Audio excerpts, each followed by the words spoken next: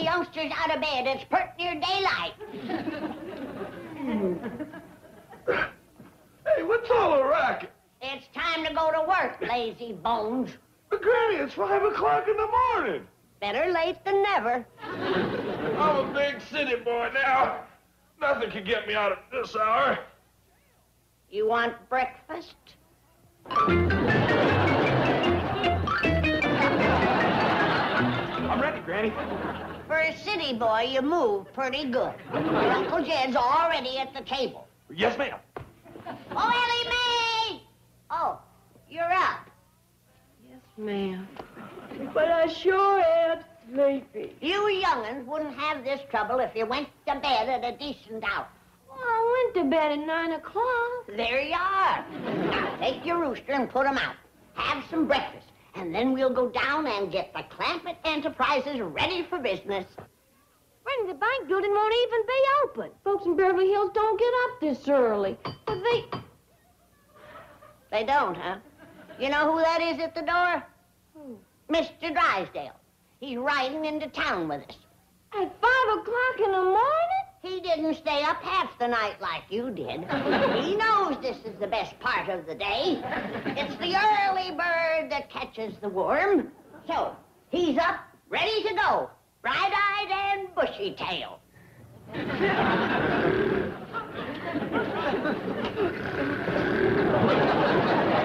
Drysdale. Where am I? What happened? Granny, you called me. What's the trouble? No trouble. We need you to open up the bank building so we can go to work. It's 5 o'clock.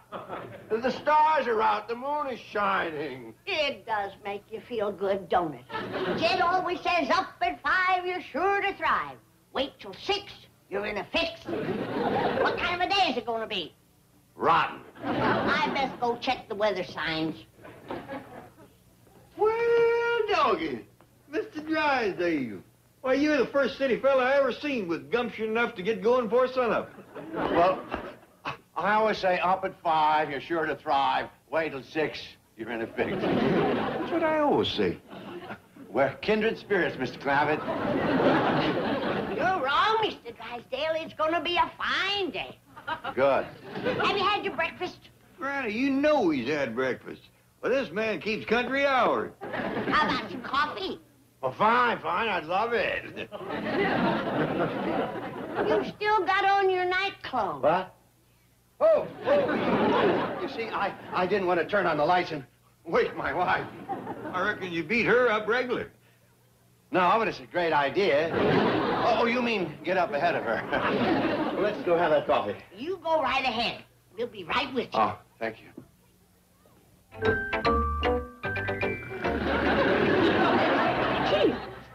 Chief. What? It's only 8:30. What are you doing here at this hour? This hour?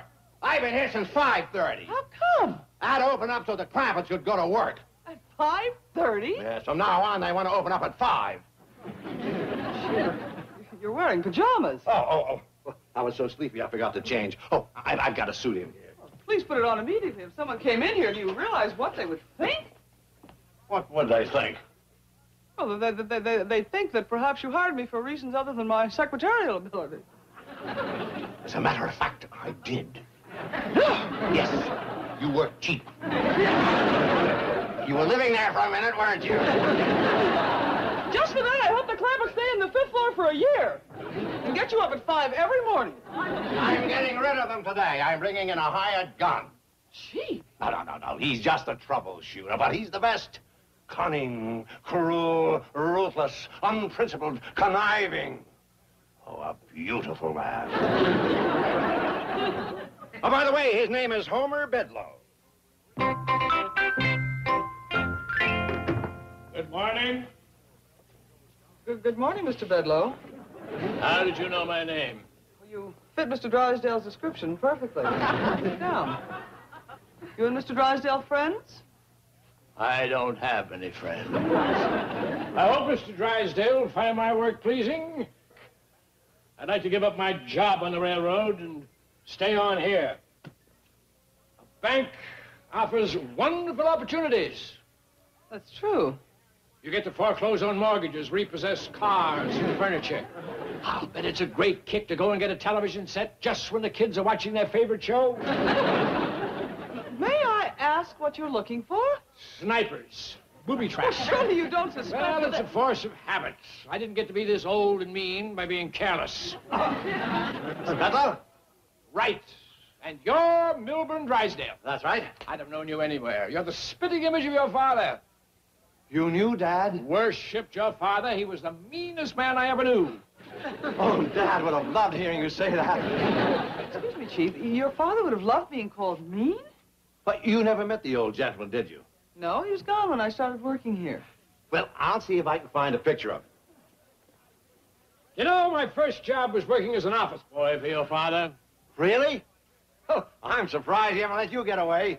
You and Dad must have been two of a kind. Well, of course, that was 50 years ago. I was a dumb kid, had no sense of values. I goofed, and he fired me. What did you do? He was flogging a debtor, and I went to her defense. Her defense? He was striking a woman? That was the wonderful thing about Mr. Drysdale's father. He never discriminated. Here we are. I thought I had a picture of him around. That's my dad. What a man. It was a privilege to have worked for him. You know, I was with him the day he foreclosed on the old soldier's home. Really? Gee, I envy you. He had a pile of canes and trusses and ear trumpets as high as that desk. Cleaned them out. There were giants in those days.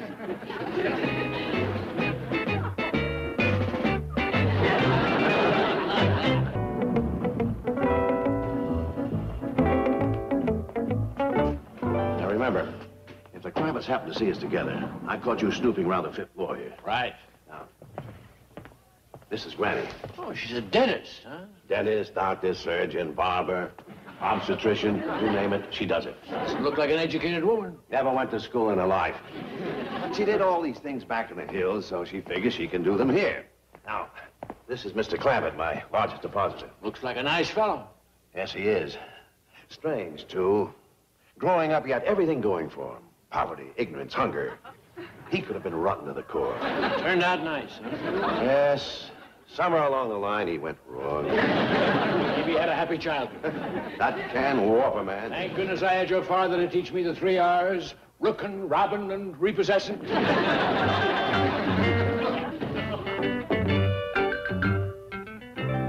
Clampett. You heard me, Bedlow. I said Jed Clampett is my friend, and you leave him alone. And stop bothering Granny and all the Clampetts. Now get out of this building before I flatten you. Strike a man with glasses, you can go to jail. I'd go to prison for Jed Clampett. I'd hang for Jed Clampett. I'd face a firing squad for Jed Clampett. For Jed Clampett is a prince among men. He is my friend. Mr. Drysdale. Stay out of this, fella. Oh, Mr. Clampett. Gee, I hope you didn't hear what I said. Yeah, I did. Oh, so ashamed I lost my temper. But I mean it, Bedlow. You get out of this building and stop bothering the Clampetts. He ain't bothering us. I headed him off. Now get out of here. And don't come back. You haven't seen the last of me, Drysdale. I've got City Hall on my side. And the Clampetts have me on their side. I want these people out of this building. Over my dead body. Where's that fella want us out of the building? Oh, he's just one of those officious meddlers. He claims that Granny doesn't have a medical school diploma or even a license to practice medicine. As a matter of fact, I don't believe she does. You know, he even had the nerve to ask me if you belong to the Teeth Whittlers Union or the Harness Menders Guild. Oh, I never knew there was such thing. Well, just ignore him. He's nothing but a nitpicker, a busybody. Well, and I best not put up Jethro's picture and sign. Don't tell me he's going to be an agent again. Oh, he ain't aiming that high. He's lowered his sights considerable. He's going to be just a psychiatrist. Psychiatrist? Boy claims he looked up the spelling. Also, fish clean. Well, that was my idea. Jethro's uncommon good at it. And it seems to me the two just kind of goes together. Psychiatry and fish cleaning? Yeah, he says that psychiatry is just listening to the folks talk. He can sure skin a catfish while he's doing that. I best leave it down. No. Put it up. No one's going to push my friends around. Oh, Mr. Drysdale, I was just coming down to your office to get you. let's go try on this upper plate that Jed whittled for you. Granny, I'm awfully busy. That's true, Granny. This man's been fighting our battles for us. What battles? There's some fella from City Hall here threatening to turn us out of the building. How come? Well, for one thing, he claims you don't have the proper medical education. Me? That learned doctrine from John Hopkins? You studied medicine at John Hopkins? I can vouch for that. Granny rode a mule all the way to Timbo, Arkansas, just to study with John and Elvira Hopkins. John and Elvira Hopkins. Probably the greatest husband and wife yarb doctoring team in the history of medicine. How long you study with them, Granny? Oh, I took the full course. Then I done what they call postgraduate work. All in all, I was there pretty near 2 weeks. Well, unfortunately, I'm afraid that won't impress the authorities here in California. I'm in trouble, too, Granny, because I don't belong to something called the Teeth Whittlers Union or the Harness Menders Guild. How about Jethro? Is there a psychiatrist union, too? Well, I wouldn't doubt it. Couldn't we just let the boy clean fish? No, that's where we're really in trouble. The International Brotherhood of Fish Cleaners. But don't you people worry. I've thrown myself between you and the enemy. I shall not pass. Mr. Drysdale, you can't buck the whole state of California single-handed. Then I'll go down fighting. From the halls of Sacramento to the shores of old L.A. I will fight my Clampetts' battles and protect them night and day. My doggies, Granny, I never realized Mr. Drysdale was such a scrapper. He's got to have some Tennessee blood in him, Jed. Look, Mr. Bedloe, I found another picture of Mr. Drysdale's father in the storage vault. My hero. He looks positively vicious. Yeah, great guy. Bureaucratic meddlers, I will shield them with my might. And if I should fall, there'll be a new star in heaven tonight. I've got a great scheme to get rid of the Clampetts. Don't you dare! Well, that's what you hired me for. We're in this together. Me? I won't betray a friend. Good for you, Chief.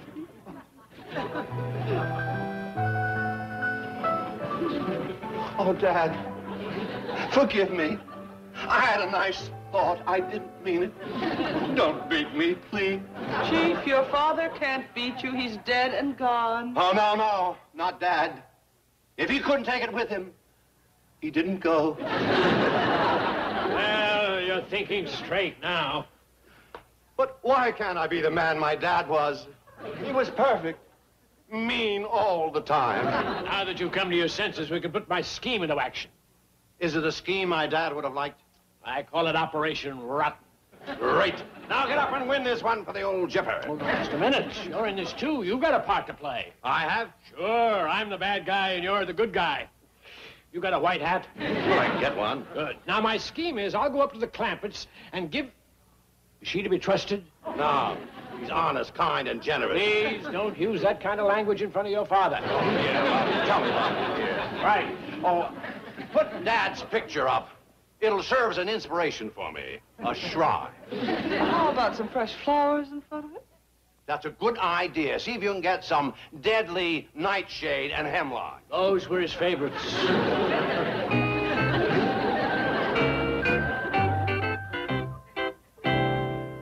You're a dirty, rotten old man.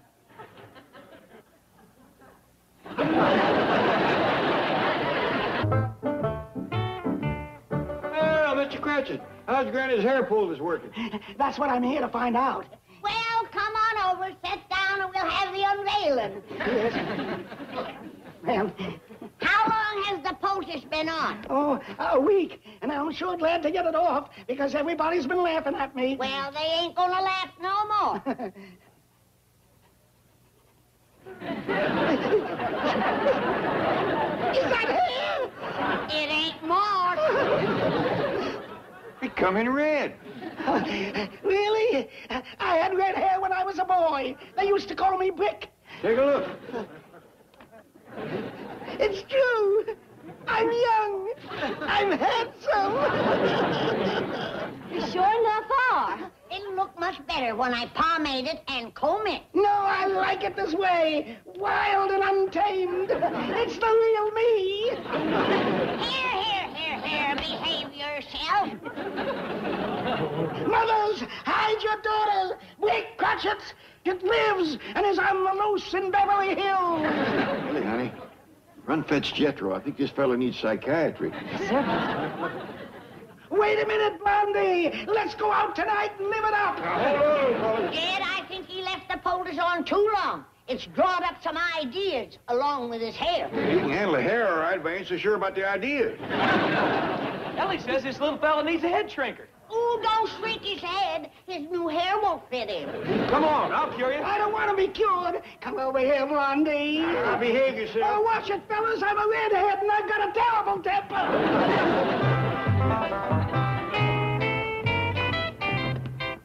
Now, give me a couple of minutes to terrorize them, and then you come to the rescue. Right. I wish Mr. Drysdale would send up the rest of his employees. Well, don't worry, Granny. If these folks see how you poulticed hair on Mr. Cratchit, they'll come in bunches. Well, while we're waiting, sit down and I'll give you Marcel. All right, everybody out. What? You heard me. Clear out and take all this junk with you. John! Now, say here, mister. Don't you touch me. I've got a writ. Well, no wonder you're feeling so mean. Come on, sit down and I'll lance it for you. I'm talking about a legal writ ordering you to vacate these premises. And I'm going to serve it on you right now. Hold it right there, Bedlow. Drysdale. You craven coward, threatening a couple of helpless women. Come out and fight like a man. Don't cross me, Drysdale. I've got a legal writ right here. Mess with me, and I'll serve it on you. Come ahead. I've got a writ stopping your writ. We'll see who serves who. Are you calling me out, Drysdale? I'm calling you out, Bedlow. You fool! You haven't got a chance. You're a banker. And I'm a professional writ server. Truth, honor, and justice will speed my hand, and my strength will be that of 10. For my heart is pure.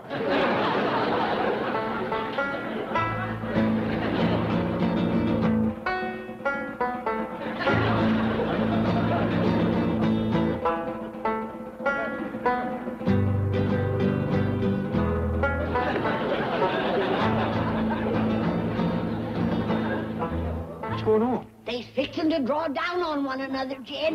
Yeah, they both got legal writs. I serve you first. You're wiped out, Drysdale. You lose your bank, your home, everything. I'll gladly pay that price to save my friends, the Clappets. No, I can't let you do this. Mr. Drysdale, if this fella wants us to get out of the building, we'll go peaceful. I whipped you, Drysdale. You did not. Stand aside, Mr. Clappet. Let me at him. Let him go, Jed. Let him fight it out. We don't want to leave this place. No, we caused Mr. Drysdale enough trouble. But he'll say I turned yellow, that I let down my best friend. Well, it's better than getting wiped out. Come on, commence packing up.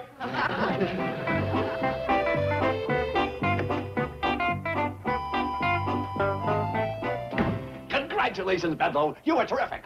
You were pretty good yourself. You mean the Clappets are gone? Operation Rotten was a complete success. Now we'll talk about my fee. Ah, yes. Well, how much do I owe you? Give me a job in the bank and you don't owe me a penny. You mean it? Turn me loose in your loan department and I'll show you rottenness you never dreamed of. It's a deal. When do I start? I'll get in touch with you. Have a nice trip back. Goodbye. Goodbye. Chief, surely you're not going to hire that evil man on a permanent basis. Of course not. But I got rid of the Clampets, and it didn't cost me a cent. You mean you deliberately swindled Mr. Bedlow? That's the way Dad would have handled it. Mr. Drysdale's office. Oh, yes, Mr. Clappet. I see. Yes. Yes, well, I'll certainly tell the chief. I'm sure he'll appreciate it. Yes, well, thank you. Goodbye. Appreciate what? The Clampetts have decided you're the best friend they've ever had. That's me. They're proud of the way you fought for them, and they're not going to let you down. Great. They're staying on the 5th floor and going to fight with you.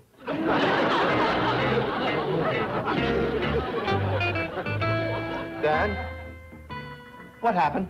I played it your way. I was rotten to the core. I double-crossed everybody. Where did I go wrong?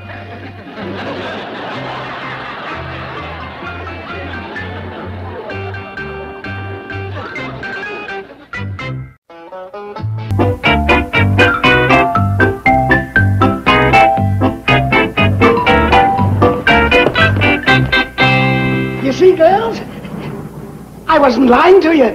Mr. Drysdale turned this whole 5th floor into a health and welfare department.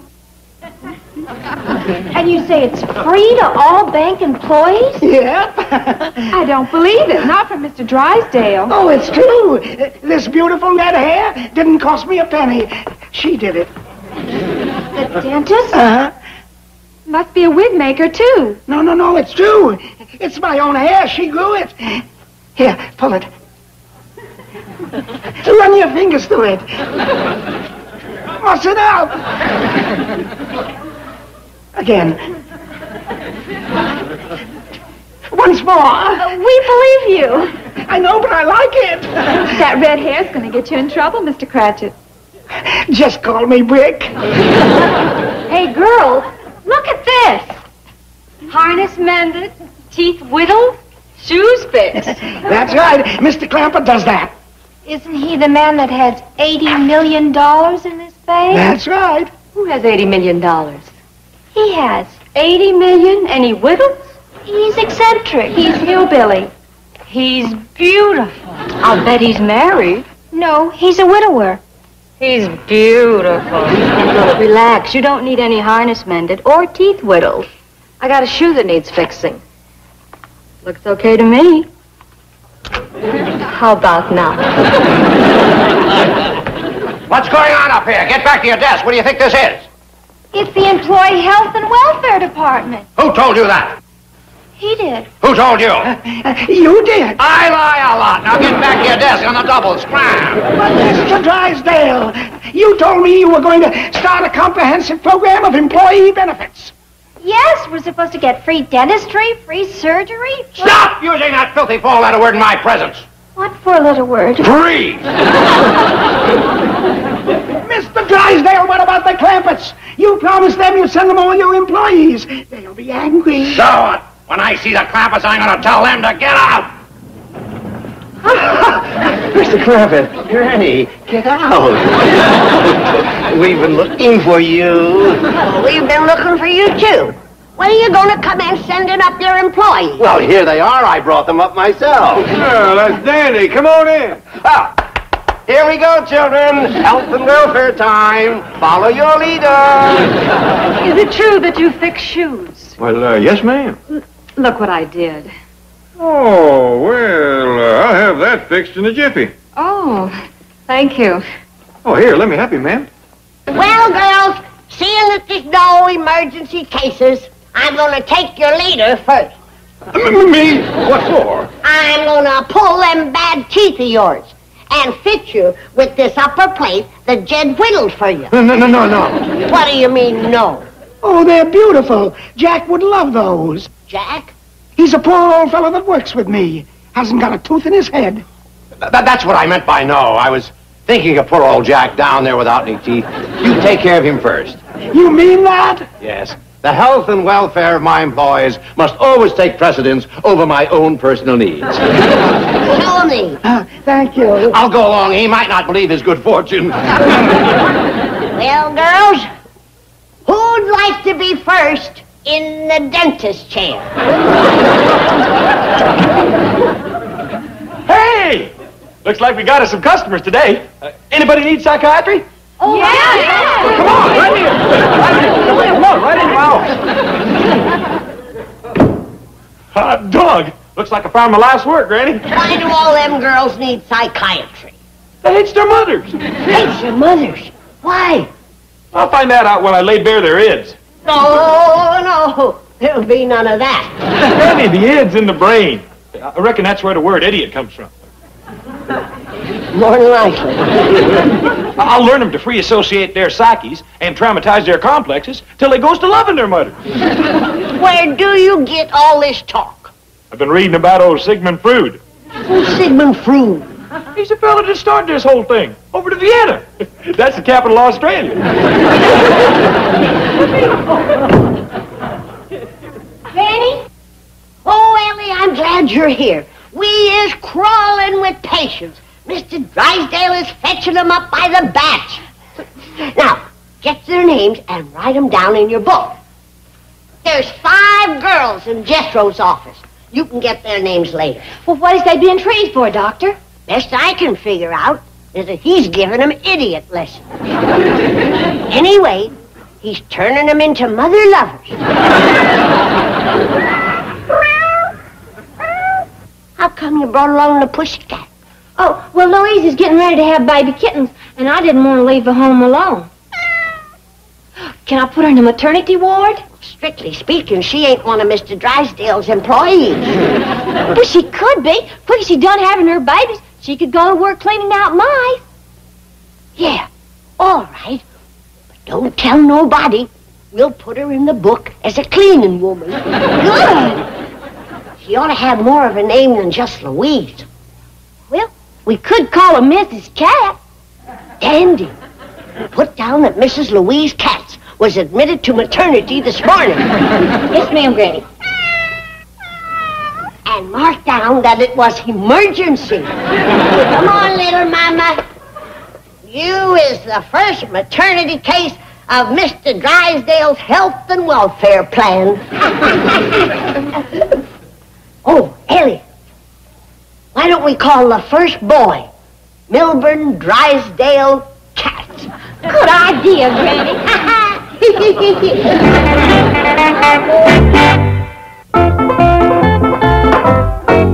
Did you really carve this, Mr. Clampett? Yes, ma'am. Fetched that log from back in the hill. It's beautiful. It's, primitive Rodin. No, ma'am, that's Arkansas cedar. Your shoes ready? I was referring to the sculptor. The man? Oh, the man is Jim Owen. Your shoes ready? You want to sit down? I'll slip it on here. Oh, be careful. Thank you for catching me. I wish I had a man around all the time. You fall a lot, do you? No. I mean, it's such a comforting feeling. A man who's tall, strong, rugged, handsome. Has anyone ever told you look like John Wayne? No, and I hope nobody ever says it to John Wayne, neither. Hi, it's Louise. I mean, Miss Cat. Fine. She ain't commenced having her kittens. Babies yet. Reckon I'll stay with her in a maternity ward? Good idea, Ellie. But put on your nurse's uniform. Make it look real official. Yes, ma'am. Come fetch me if you need help. I will. You say this is a crow call? That's right. You just blow on that a couple times and an old crow will come right to you. I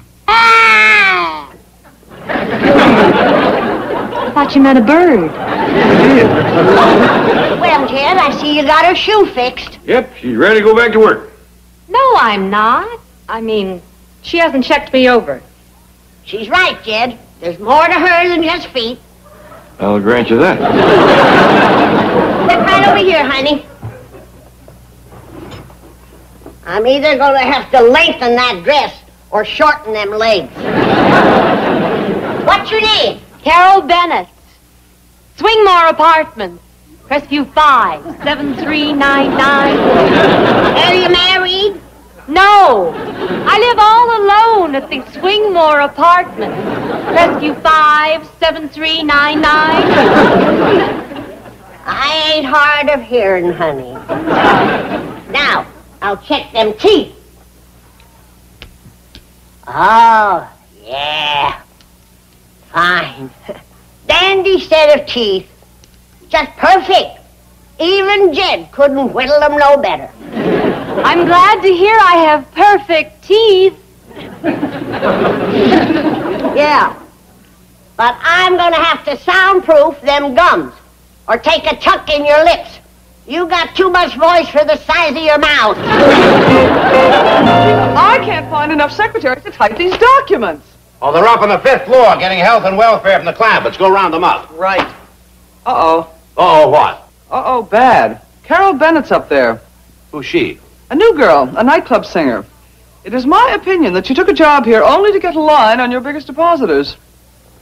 Jed Clampett! Precisely. Why did you hire her? I didn't. Well, I should have screened her. You did? What did I say? Wow.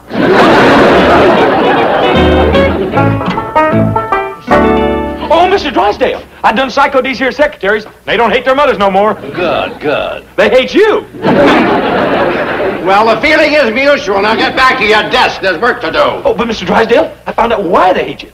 You just give me the word, and I can cure them like that. Then can I go back to work? Just like that. Great. You cure them. You heard him, girls. Everybody gets a raise. I don't like to hurry you, Doctor, but Miss Bennett here is needed at her desk. Well, I'm done with her, but she says she wants to take lessons from Jed. Oh, what kind of lessons? Harness mending. Let's go. She don't want to take time off from work. She says Jed can come up to her place at night. Oh, it's a fine girl. Very ambitious. Oh, that's the truth. You don't find many girls wanting to mend harness these days. Mr. Wayne. Mr. Clampett. Doctor, you're needed right away in maternity. Maternity? Yes, sir. Louis, Mrs. Katz is about to have a baby. Hurry, Doctor! Who is Mrs. Katz? She works for you. She's a cleaning lady. Oh, Granny, wait!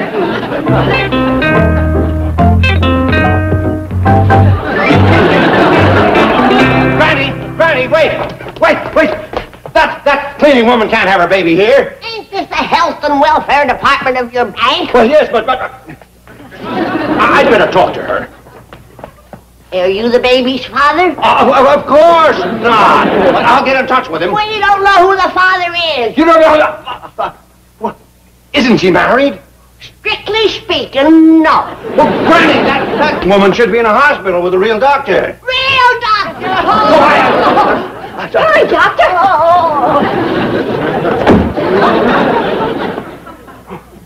If this gets out, I'm ruined.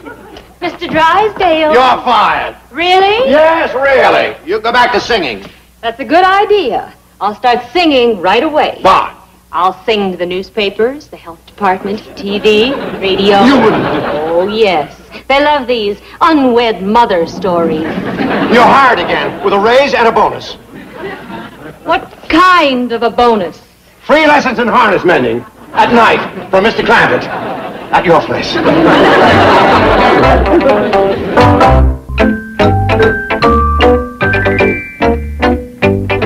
Dad, I know you've gone to that great bank in the sky, or wherever it is, but you always said if I ever really needed you, you'd find some way to communicate with me.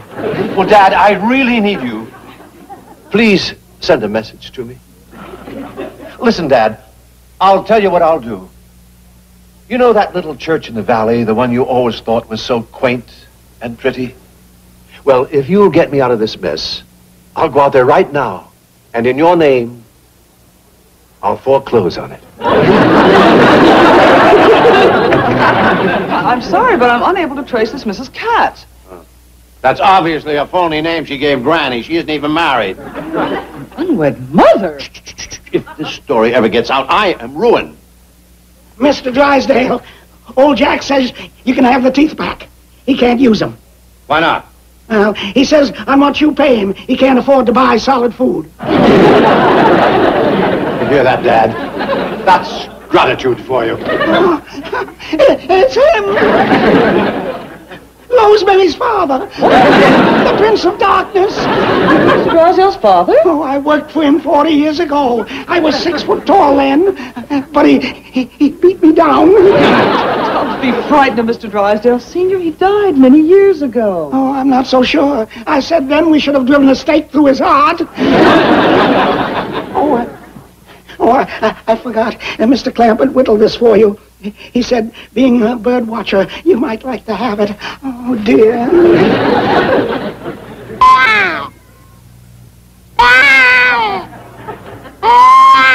Stop making that silly noise and get up to the maternity ward and see how Mrs. Katz is doing. Right, Chief. Please, Dad, get a message to me. Give me a sign. Dad! You come back! You're going to help me. Oh, look, I got your picture up. I'm proud to be your son. Dad, you know the spot I'm in. Tell me what to do. Got a message for you, Mr. Drysdale. Granny told me to tell you the cleaning woman had a boy. Is everything all right?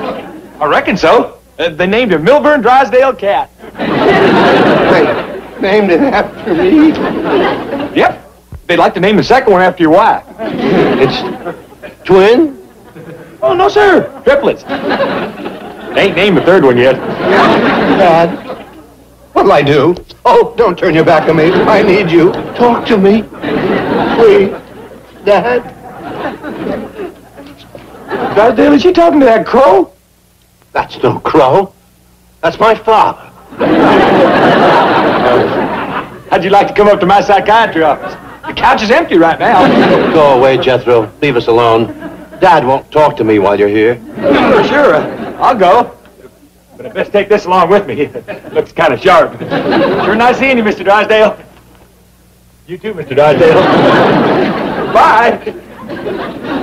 Miss Jane, he needs help. You're telling me. Well, Chief, I have the latest bulletin from the maternity ward. Yeah, it's triplets. No, quintuplets. 5? Yes, and more on the way. Oh, no. Did you hear that, Dad? Dad! Don't leave me now. I need you. Dad! Come back!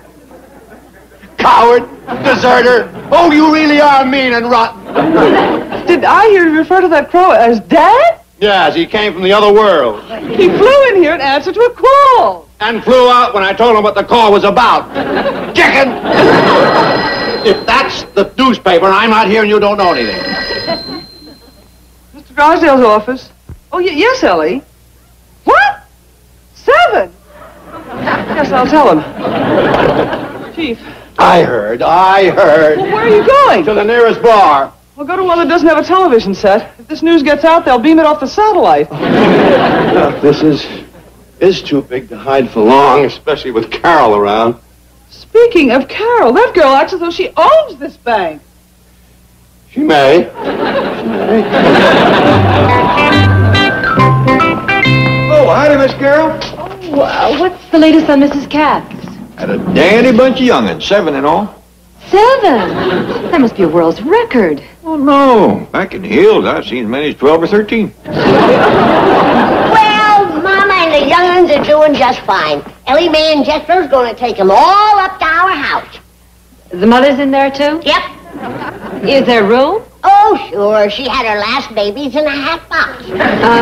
May I have a look? Sure, but don't scare now. It's a cat! That's right. And we'd appreciate it if you didn't tell Mr. Drysdale. He thinks she's a cleaning woman. Don't worry. I won't tell. I'll be back directly in case you need cycling. I can talk Mr. Drysdale into giving you a raise. He already gave me one. And I think I'd better start earning it.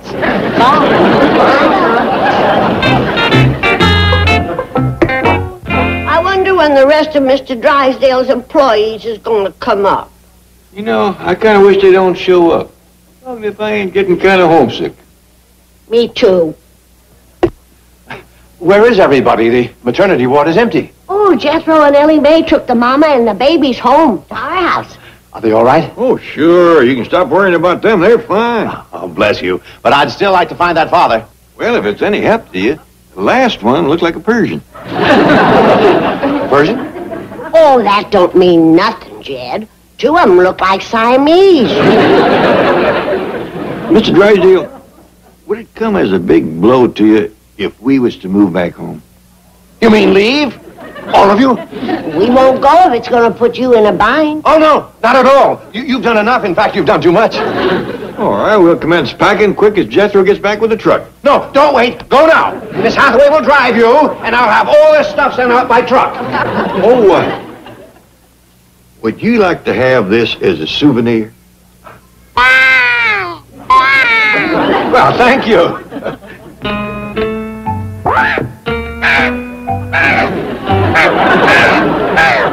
Beat it, Dad. I don't need you now.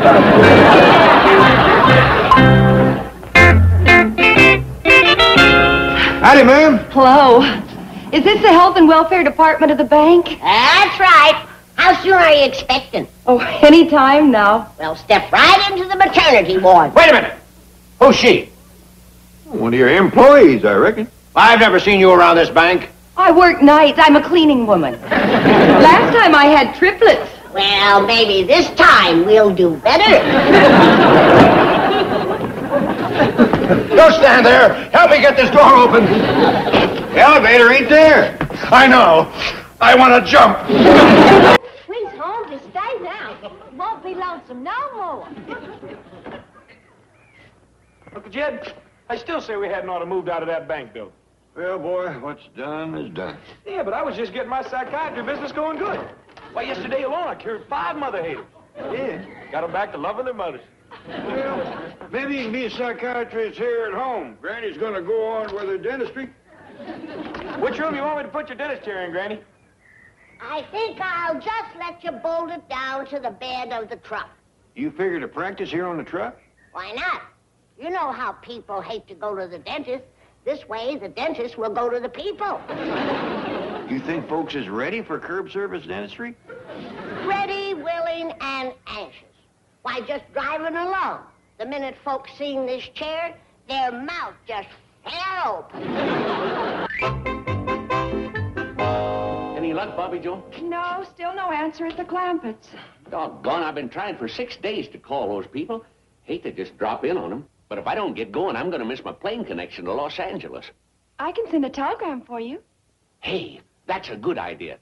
Say I've been trying to get them for some time, that I won a contest for selling the most soybeans, and my prize is a trip to Hollywood, and I'll call on arrival.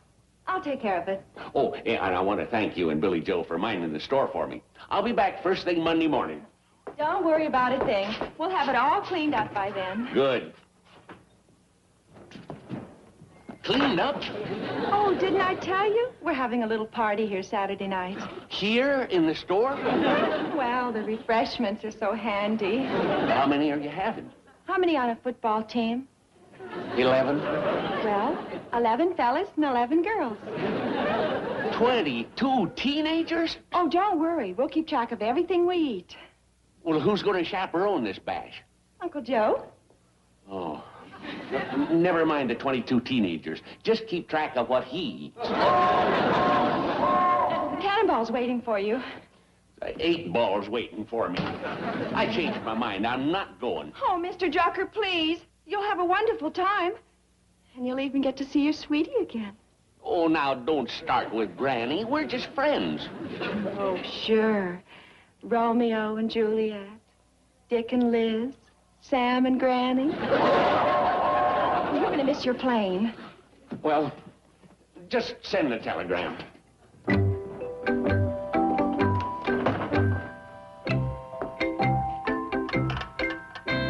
Hi, Sarah. This is Bobby Joe again.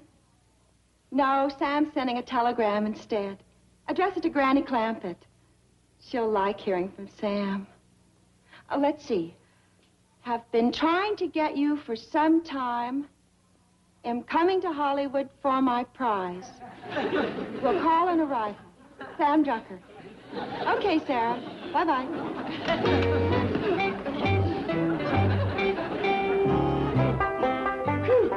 This thing's got a way of time. Yeah, it's a real finger curler. Where do you want it, Granny? Well, now, let's see. Don't look upstairs. Well, take it in the parlor and set it up in front of the fireplace. But, Granny, that's a courting parlor. Wouldn't look too romantic having a dentist chair sitting in there. With all the courting that's going on in that parlor, we could have an electric chair in there. Yeah, but Ellie Mae might have some young gentlemen callers. Jed, when are you gonna face the truth? That girl is too old to get a husband. I don't agree. Naturally, you're her father. But back in Tennessee, my old granny had a saying. 13 and 14, a girl's in her prime. 15 and 16, she's still got time. 17 and 18, she's just about done. 19 and 20, her paw needs a gun. Now, take the chair into the parlor like I told you. Hello, this is Granny. Yes, I have a telegram for you here. Would you like me to read it? Well, shame on you. The postman don't read folks' mail. Now, you get my telegram up here to me and be quick about it. Well, I'll be glad to, but don't you just see, if you let me read it to you now, you'll get the message all the quicker. Well, let me sit down first. All right. Who's dead? Nothing like that. You see, this telegram is from a Mr. Sam Drucker in Hooterville. Sam Drucker, he's my sweetie. Congratulations. Here's the message. Have been trying to get you for some time. That's the truth. You know, he proposed to me by mail once, but Ellie's Barrett my letter. I see. Then he says, am coming to Hollywood for my prize. Well, that bold rascal. Coming to carry me off, is he? Well, it won't be that easy. He's going to have to court me first. Yes. Well, the message concludes, will call on arrival. Well, that's a good joke on Sam. He ain't got no rival. He ain't going to tell him that. My motto is to keep them guessing. Once they get to thinking they're the only rooster in the hen house, you're in trouble. My old granny back in Tennessee had a saying. Men is like mules. If you... Hello? Hello? I guess she done heard that saying.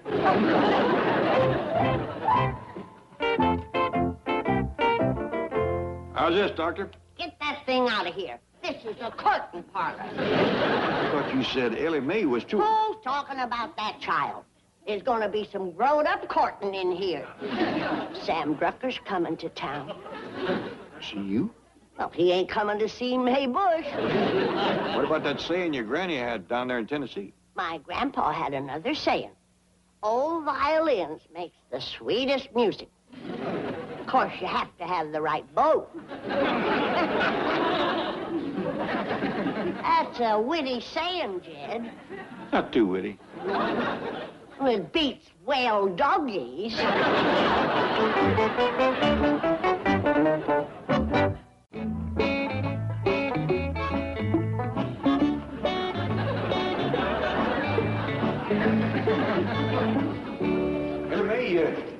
You didn't ought to be playing with fire that way. It's dangerous. But, Pa, I'm cooking with it. Yeah, that's when it's dangerous. I'm making you and Jethro a pack of donuts. And you're taking them out with my crowbar? Oh, yes, sir. This here fork just ain't stout enough for lifting. Donuts do have a lot of body to them. Oh, thank you. Go ahead and eat one. Well, Ellie, I kind of like to have a cup of coffee with my donut. I know, Pa, so I made you some coffee to go with.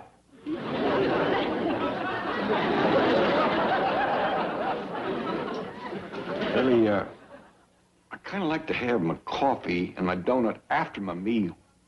I know, Pa, so I made you one of my surprise loaves. You didn't. Yes, sir. Come on, you can help me lift it out of the oven.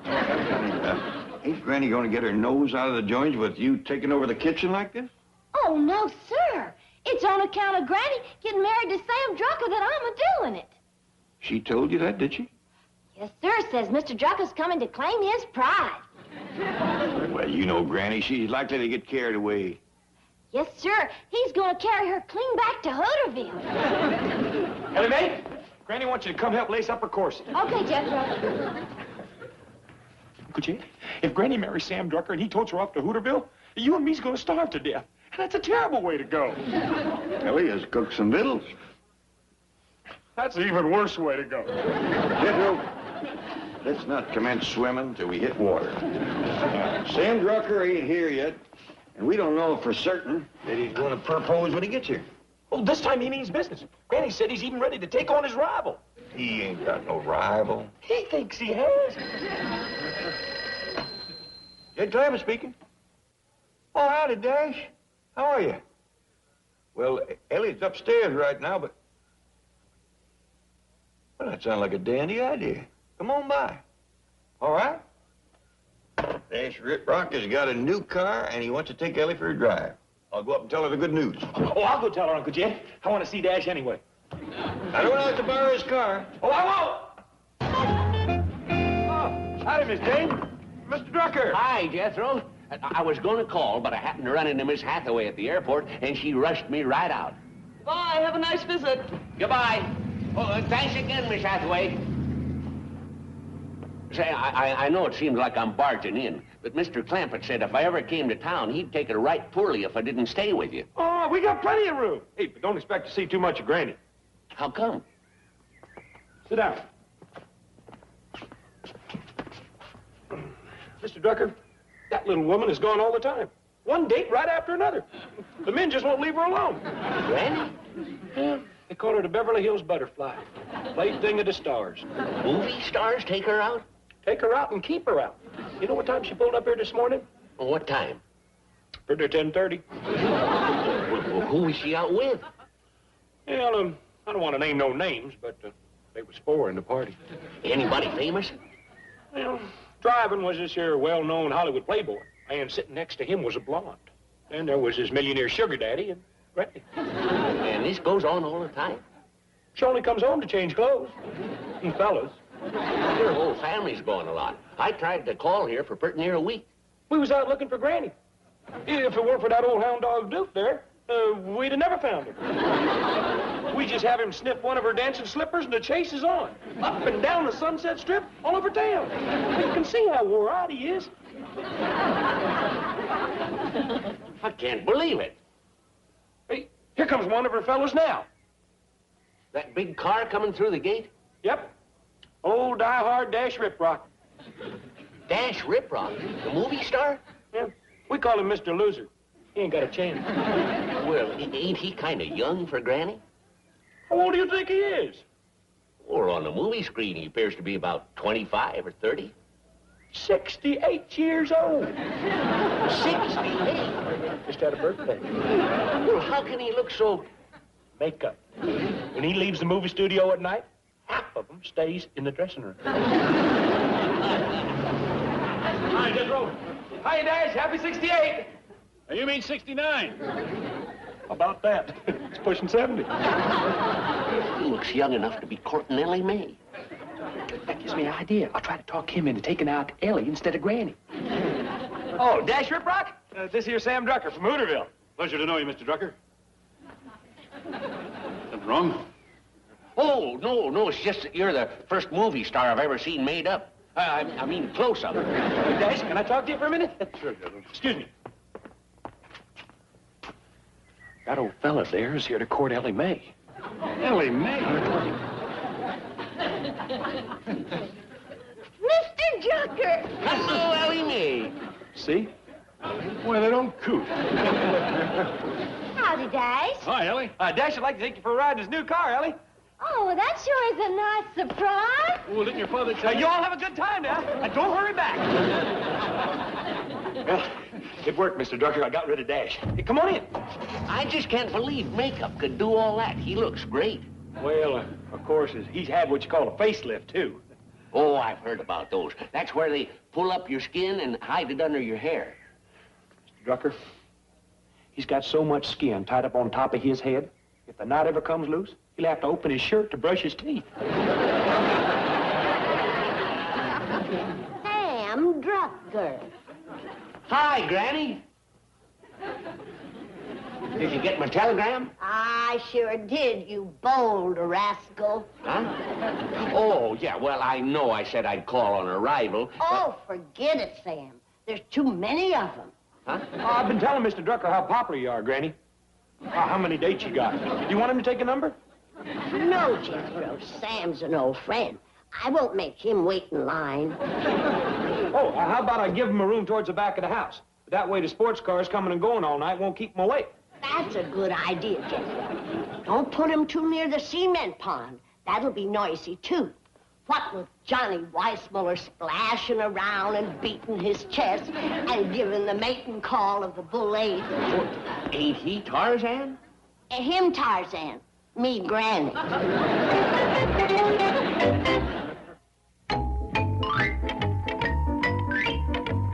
Sorry I'm a little late, Chief, but You are exactly 12 minutes and 22 seconds late. That will come off your lunch hour tomorrow. Well, I ran into a friend of the Clampetts at the airport, and I drove him to their house. Oh, well, that's different. Any friend of the Clampetts is a friend of mine. No lunch hour penalty? Of course not. You can take your full 15 minutes. Oh, who is a friend? Has he got any money? Very likely. He owns the Bank of Hooterville. Not Sam Drucker. Yes, he won a contest, and the prize was a trip to Hollywood. Don't let him kid you. That jerkwater Jesse James is here to take Jed Clampet's money out of my bank. If it really was a contest, there's something about beans. Yes, 80 million beans. Well, he hasn't won the contest yet. Drive me to the Clampetts. Well, Sam Drucker. Glad to see you. Same here, Mr. Clampett. You been here long? Oh, about 5 minutes. Yeah, Jed. I'm giving him more time than the others. What of it? Oh, it's all right, Jed. Sam knows how popular I am with the big movie stars. Hey, Granny was telling me about the night Bull Montana was here. She was, huh? Yeah. I thought a lot of Bull. You still do, Granny. Granny, we's gonna have to unlock the front gates. Them suitors of yours is good. Oh, hi, Uncle Jed. Yeah, what's that about the front gate? Well, You heard him. There's a bunch of movie stars out there clamoring to see me. Yeah, let him in, Jethro. Oh, thank you, Mr. Hospitality. That's a fine way to treat Sam. Well, I would like to see them. Oh, you poor devil.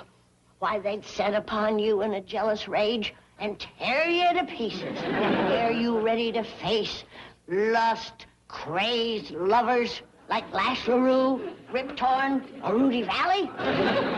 Granny, ain't this going far enough? Yes. We gotta protect Sam. Now, you go up to your room, lock the door, and I'll call you when it's safe. Well, couldn't I just step out the front door and take a look? The only one of your movie star suitors I've seen so far is Dash Riprock. Dash Riprock? oh, it's okay, Uncle Jed. I talked him into taking out Ellie instead of Granny. Thank you, Jethro. Now, you show Mr. Drucker up to his room. Yes, ma'am. Granny, why don't you tell Sam Drucker the truth? I aim to, Jed. Good. Just as soon as I'm Mrs. Sam Drucker, I'll confess everything. I did thank you for the ride, Dash. My pleasure, Ellie. Would you like to come in for some refreshment? That sounds great. I'm hungry. Well, that's good. I'm going to batch your donut. Are those the great big ones like you made before? That's right. Oh, boy. Was they good? I never tasted anything like them. Well, you can have all you want. Oh, look at the time.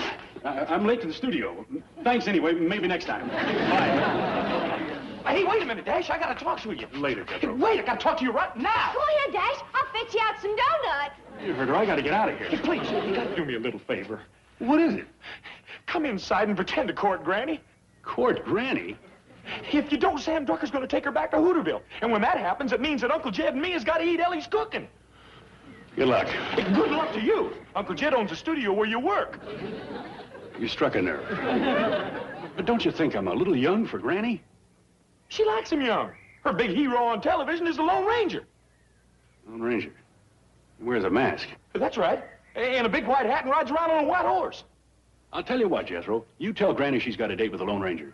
How soon? As soon as I can get to the studio and back.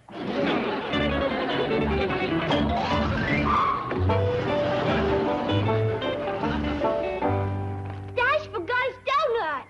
Oh, never Never mind, Ellie. I'll give them to Sam Drucker. You mean you like them? Well, they were a little dry till I steamed them, but that really brought out the flavor. Say, where's Granny? I'd like to compliment her. Oh, you don't want to do that. Well, why not? Well, she's busy right now. Oh, one of her suitors? Yeah, that's it. Please, Granny. Excuse me.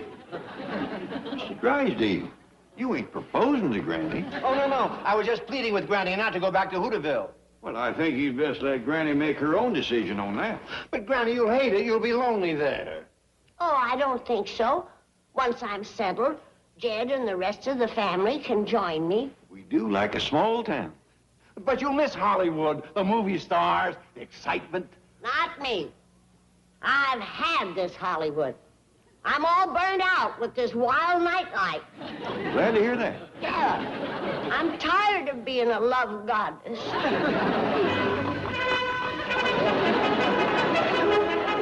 Granny, come quick. The Lone Ranger's riding up the driveway. The Lone Ranger, he's my hero!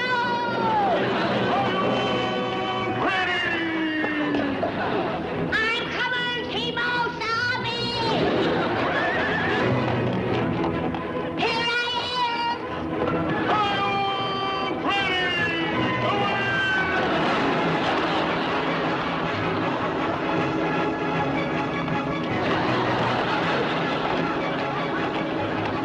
Who was that masked man? Why, don't you know? That's the Lone Ranger.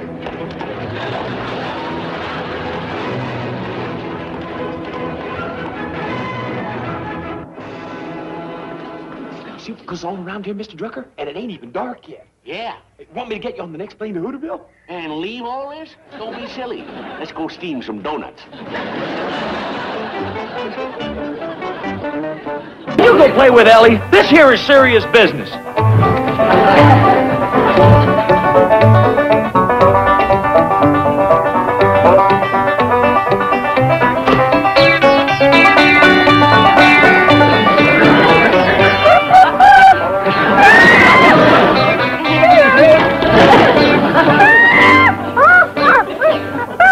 Don't bug me, Ape. I got to meditate. Ape can't do no yoga exercise.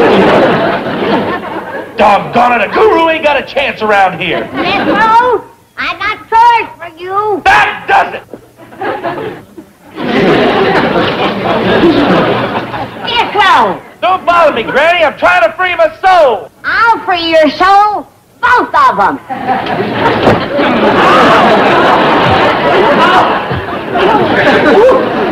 Learn you to sass me. Granny, you'll pay for that. You can't hit a guru. I can hit anything I can reach. Hey, wait a minute, Granny. Ow. Granny. Granny, no, Granny.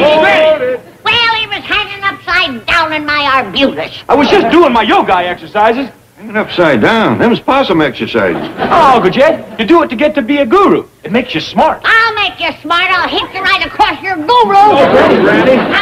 It ain't right to use a broom handle on a boy. You're right, Jed. I'll go get a hoe handle. You use a hoe handle on a guru, and you'll be sorry. Calm down, boy. Would you mind explaining to me what a guru is? Well, a guru is one of them teachers over to India. They know all the secrets of the Far East. They teach you how to meditate and go out of your mind. I think you're getting the hang of that. I mean, you go out of one mind into another mind. It's hard for you, ain't it? You not have my education. Well, put it to you simple like. Can you think of my head as a watermelon? Yeah, I think I can manage that. There's two parts to a watermelon. You got the rind on the outside and the meat on the inside.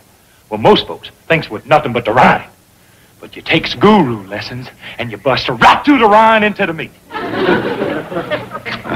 Now he's thinking with the inner mind. You got it made. You done conquered the flesh. You can handle cobras. You can sleep on a bed of nails. You can even walk barefoot through a bed of hot coals. A lot of call for that, is there? He's more. It fills you with kindness and love, too. It gives you understanding. It gives you peace of mind. Well, now you're making sense. So that's what you're after. Oh, I'm after the movie actresses the guru gets. Movie actresses? They's wild about gurus, Uncle Jed. They goes clean to India just to see him. When I put the secrets of the Far East into this 6th grade graduate brain of mine, they's gonna flock to me, too. Can't you just see Elizabeth Taylor and me walking arm in arm, barefoot on a bed of hot coal? I like that part about love and understanding better. Don't worry about that. I'm gonna have love and understanding oozing out of me like sap out of a sweet gum. I'll even be able to understand Granny. Well, that makes it worth chancing. You sure you can learn all that just hanging in the arbutus? Oh, them yoga exercises was just my homework. I think I got a real guru coming over to see me. Coming from India? From Mrs. Drysdale. I'm trying to borrow hers. He's been over there for a week giving her lessons. But I bet her rind's too thick. Meditate, my dear. Eyes closed, soul open. Through its portals, you have escaped the body. You are afloat on a sea of serenity. And on the distant shore, you see the Great Spirit. Borne by the cosmic currents, we reach out to him. We embrace him.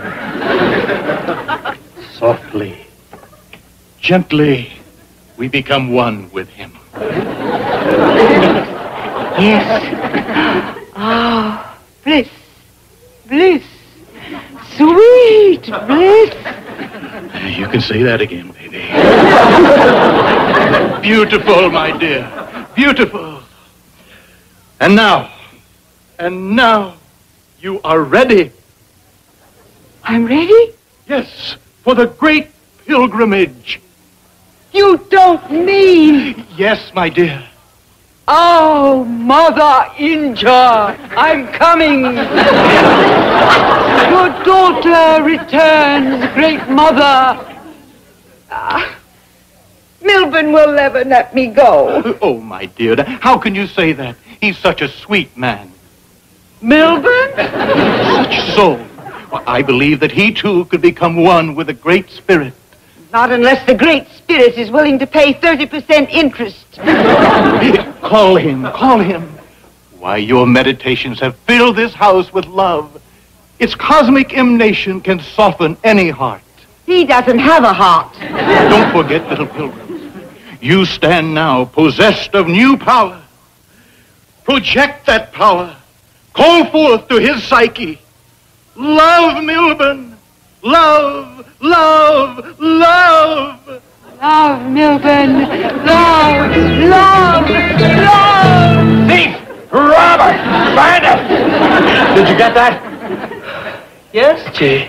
Can you imagine that orphanage superintendent trying to get a one-day extension on that mortgage? Milburn Drysdale. Oh, it's you, Margaret. Now, look, I'm busy. I know, dear, but this is very important. I'm here with my guru. Your guru? Oh, guru. Oh, that's phony.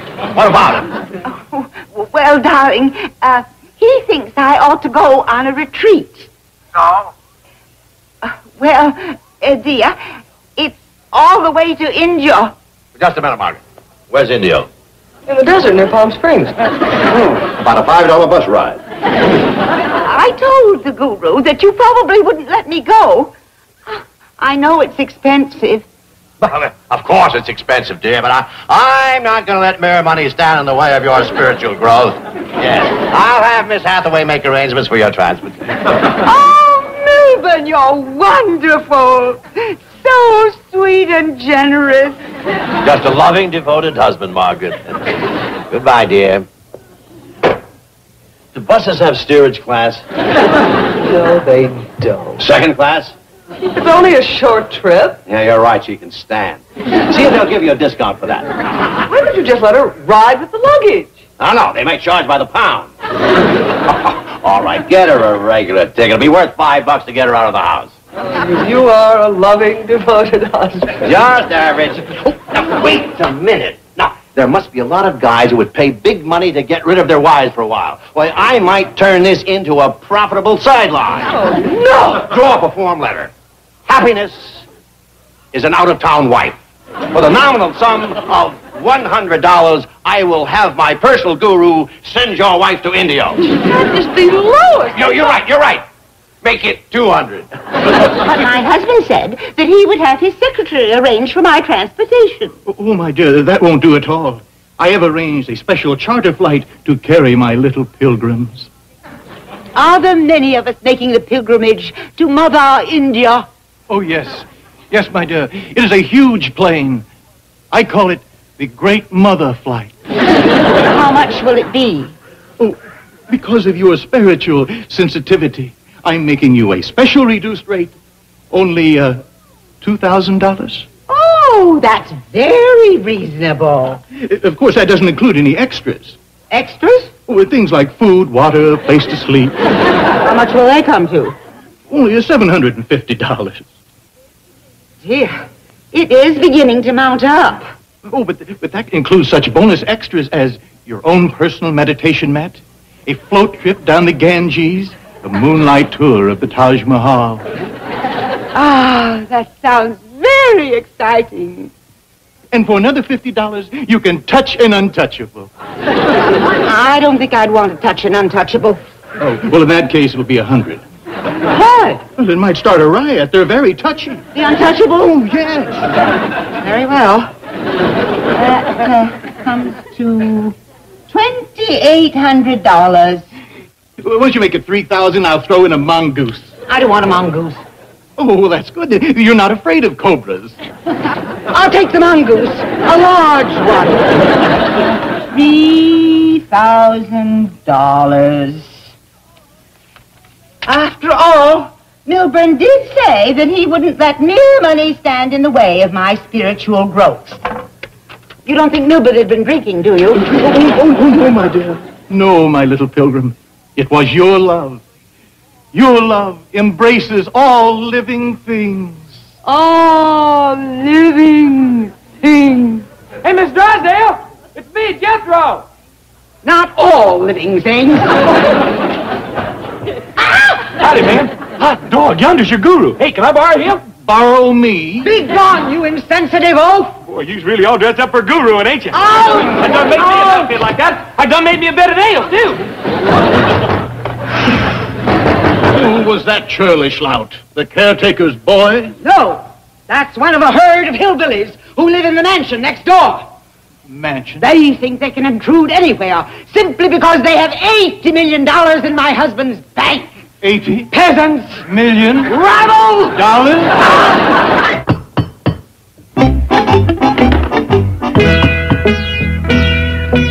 Well, howdy, mister. Can I help you? I was guided here by the great spiritual mother. Oh, well, have your mama to come in. Oh, she exists only in the mystic sense. I am the guru, Maha Mamura. Oh, you must be Miss Drysdale's guru Jethro spoke about. Jethro. Oh, that name strikes a spark in my psyche. Gets Granny fired up, too. I sense the presence of a kindred spirit. I see a tall, sensitive youth with a great capacity for love and a great appetite for celestial harmony. Yeah, hominy, hog jowls, goat tripe, coot gobbler, you cook it, he'll eat it.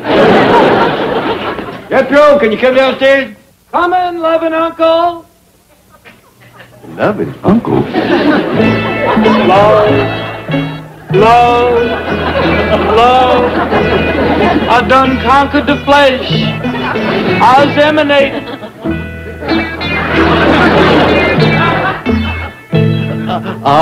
There is a soul that can soar.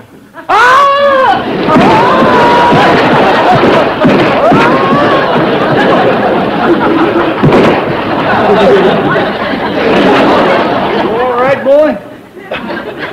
It's Mrs. Drysdale's guru. Good. Hey. Sorry I fell. Only the body fell, my son. You soar. I bet he is. You sure you all right? Shucks, loving uncle. Us gurus don't feel no pain. Get there holding Granny's best seat and you'll feel pain. Guru, how about you and me going in the parlor yonder, meditating man to man? Splendid, my son. Jethro, I want some wood toted in. Oh, Go ahead, boy, I'll do it. You ain't dressed for splendors. thanks, loving uncle. Right in here, Mr. Guru. Let's commence meditating. Howdy. Hi. Let's start without me, my son. Greetings, my daughter. Well, I ain't your daughter. Oh, how fortunate. I was speaking in the spiritual sense. Oh, you must be Miss Drossel's guru. I am guru to the world, my child. Well, are you going to learn Jethro to meditate and escape the flesh? I am. Could you learn me? Oh, you don't want to escape flesh like that. How would you like to make a pilgrimage to Mother India with a great guru? Well, gee, I don't know. What would we do, guru? Oh, well, we'd meditate a lot, float down the Ganges while I plucked my sitar and sang the Indian love lyrics. Hey, Mr. Guru, come on! Later, my son, I'm having a spiritual conference with this lovely creature. Boy, when you see what I got waiting for you in the parlor, you won't want to waste your time with her. Really? Heck yeah, come with me. Perhaps another time, my dear. Yonder she is, a bed of nail. Well, go ahead, lay down.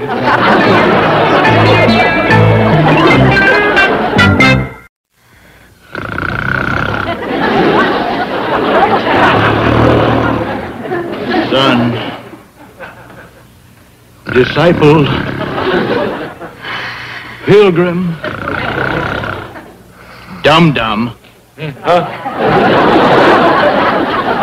I must have been in a trance. One of the deepest I've ever seen. How about it? Am I a guru now?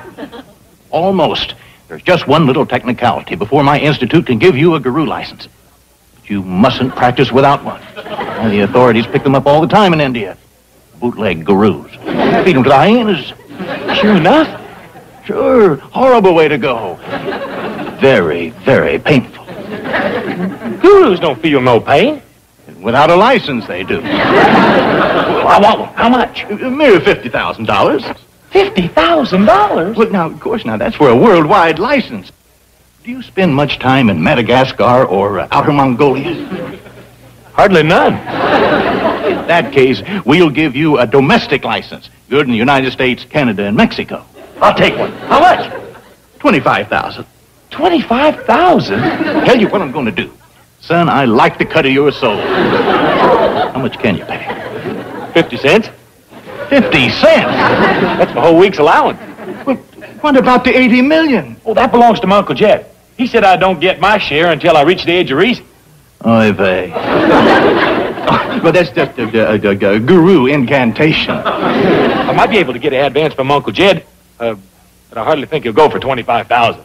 Well, then, we'll cut out Canada and Mexico. That'll bring it down to $15,000. Do you travel a great deal in Maine, Wyoming, and South Dakota? No, sir. Good. That makes it possible for me to issue you what we call a limited domestic license. Well, how much? $5,000. I'll ask. That kind of a license? Will I be able to walk on hot coals and lay on nails? Warm ashes and carpet tacks.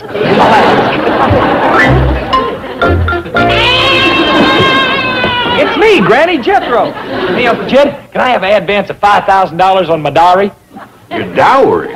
You know, what I get when I reach the age of reason. You mess up any more of my sheets and you ain't gonna reach it. What do you want to do with the money, boy? To give to the Maharishi for what you call a limited domestic guruing license. Hogwash. Seems mighty steep. If I go to guruing without it, the hyenas will get me. Steady second, I get you first. Granny. Please let me have it, Uncle Jed. For only $5,000, the guru will learn me the secrets of the Far East. Well, I'll tell you what you do, boy.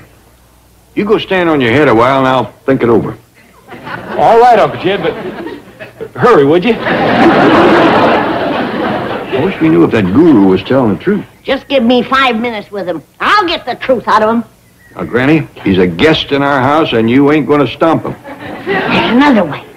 I'll give him a shot of my Tennessee truth tonic. You talking about your corn squeezins? It oils the tongue, loosens the jaw, and lays bare the secrets of the soul. What if you don't drink? I know how to prime the pump. Howdy, Mr. Mr. Guru. Nice day, ain't it? Oh, yes. Yes, it is. Shall we drink to that? Oh, we gurus are abstainers. This will take out stains.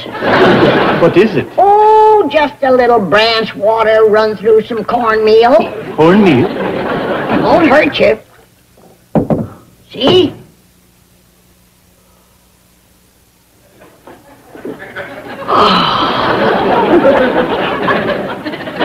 Oh, that's good.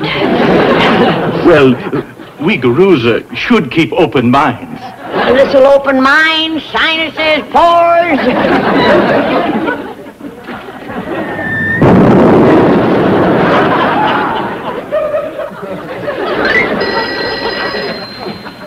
Melvin Drysdale. This is your wife's guru? Oh, just a minute. The Great Mother has a message for you. Mr. Drysdale on the phone.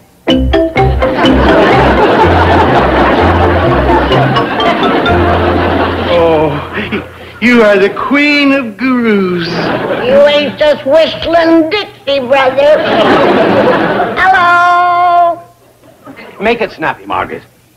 Oh, Granny! Oh, well, what can I do for you? Oh, you're going to India with the guru. Now, Granny, I think you mean India. India? Put your money in the Bank of Bangalore? Oh, listen, Granny. Hold on. Dirty double-crosser. If there's one thing I can't stand, it's greed. Hello, operator. Give me the police. I want to report a fake guru. Hey, boo baby, when you see my outfit, it'll kill him in Calcutta. Come in. Peace, brother, it's wonderful. Good. You're going to get about 30 days of it. You did? Oh, that's great. Thank you, Sergeant. That guru's on the way to jail. Oh, Granny'll never forget me for this. Hello, let me out of here. Is this the way to Calcutta? This has been a Filmwise presentation.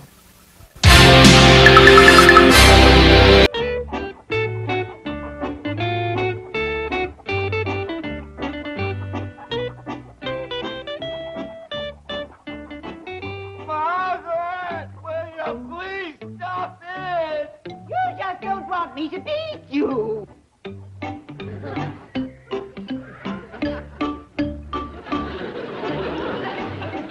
There, I beat you around the backyard. You don't think I would really try? Milburn, I'm going to qualify for the Beverly Hills Jogging Club before you do. This time I'm really going to beat you.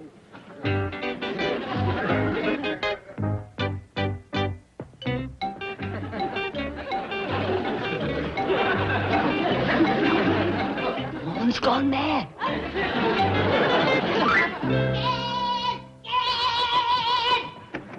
Really? You sound like a scalded dog. Yes, Miss Drysdale is run amok. She's chasing Mr. Drysdale around the backyard. Chasing Mr. Drysdale? Yeah, she done caught him once. She stripped him right down to his underwear. Well, why would she do that? Must have done that when she was strangling him. Strangling him? Yeah, his face is all red. His eyes are bulging. You could use his head for Halloween. I just can't believe it. Well, you believe it. When you see his tongue hanging out, it looks like he hiccuped his liver. Come on, if you've got the stomach for it.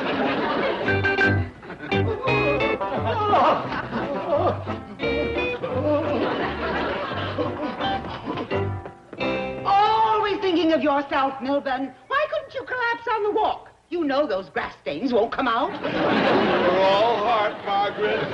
Oh, I've got a cramp in my muscle. What muscle? You've got a spasm in your flab. Margaret, you're killing me.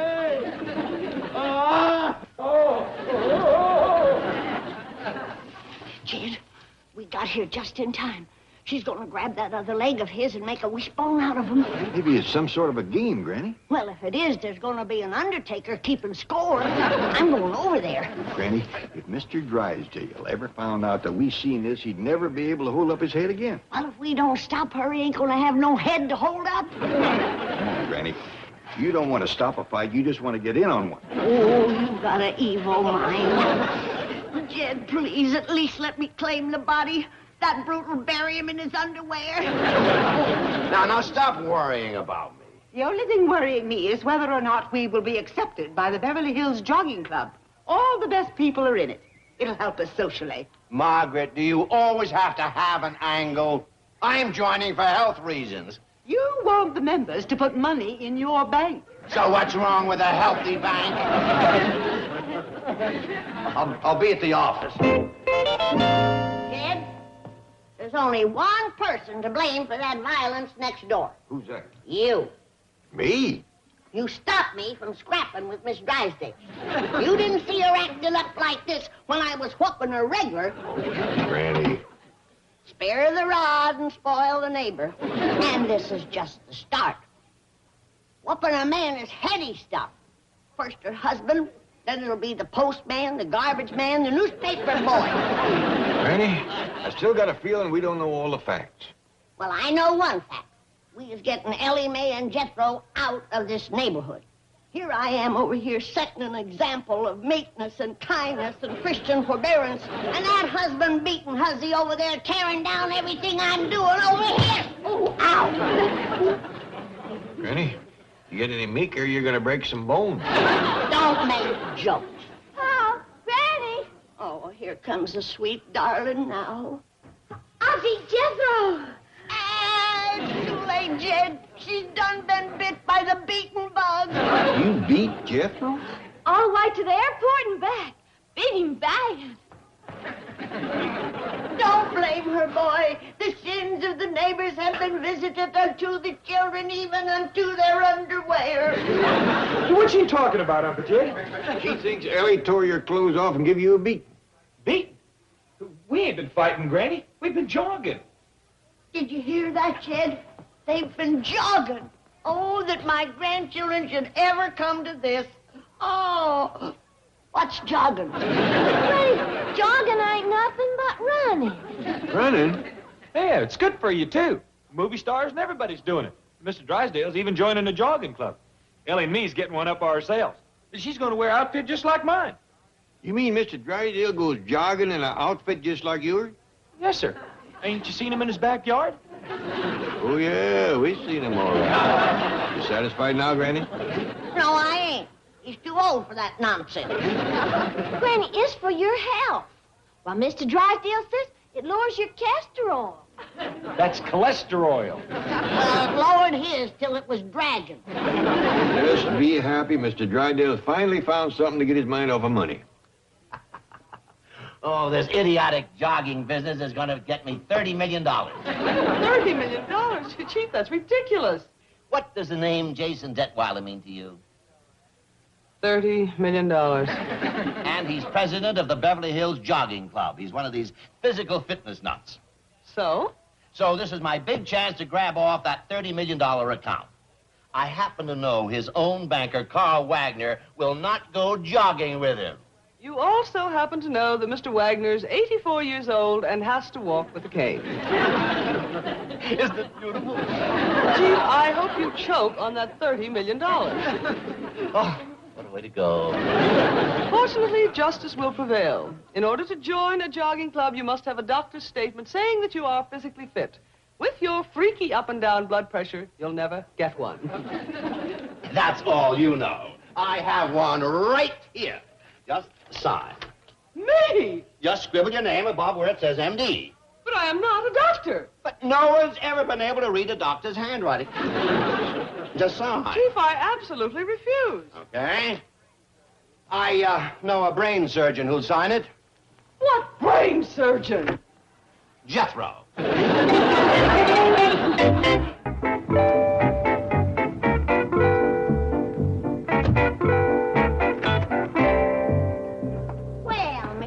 Drysdale and Miss Jane. Hi, Granny. Is Jethro here? No, he ain't. Well, I'll be back. Oh, wait, Chief. You're in luck. Granny here is a real doctor. You need a doctor? Oh, no. Oh, yes, he does. Show her the statement, Chief. What statement? Well, it just gives me permission to jog across your property. Well, all right. Oh, well, just sign right there. Get your hand out of the way. I can't see what I'm signing. Well, it's just a simple statement. Certifying that he is in perfect physical condition. Oh, well, I can't sign that without I give him a complete physical examination first. Really? You take him into my examination room whilst I get my medical too. Oh, no, some other time, Granny. I have an appointment at the bank. No, you haven't. Come on. We're going to pay for this. No, it ain't. There's no charge to next of kin and neighbors. Well, his heart's good. Something like... Fine. Now for the old blood pressure. Hold it. Did you ever swallow a cash register? Swallow a cash register? Listen to it.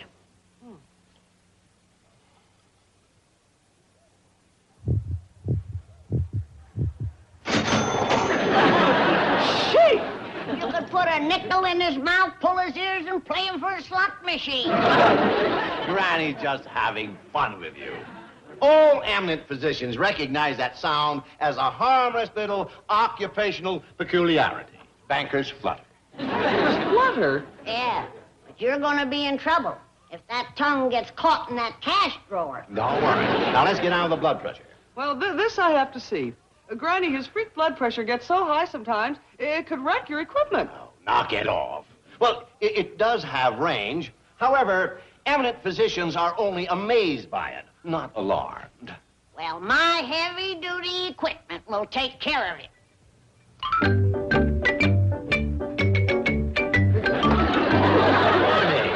That's a tire pump and a tire gauge. Perhaps you have tired blood. Ain't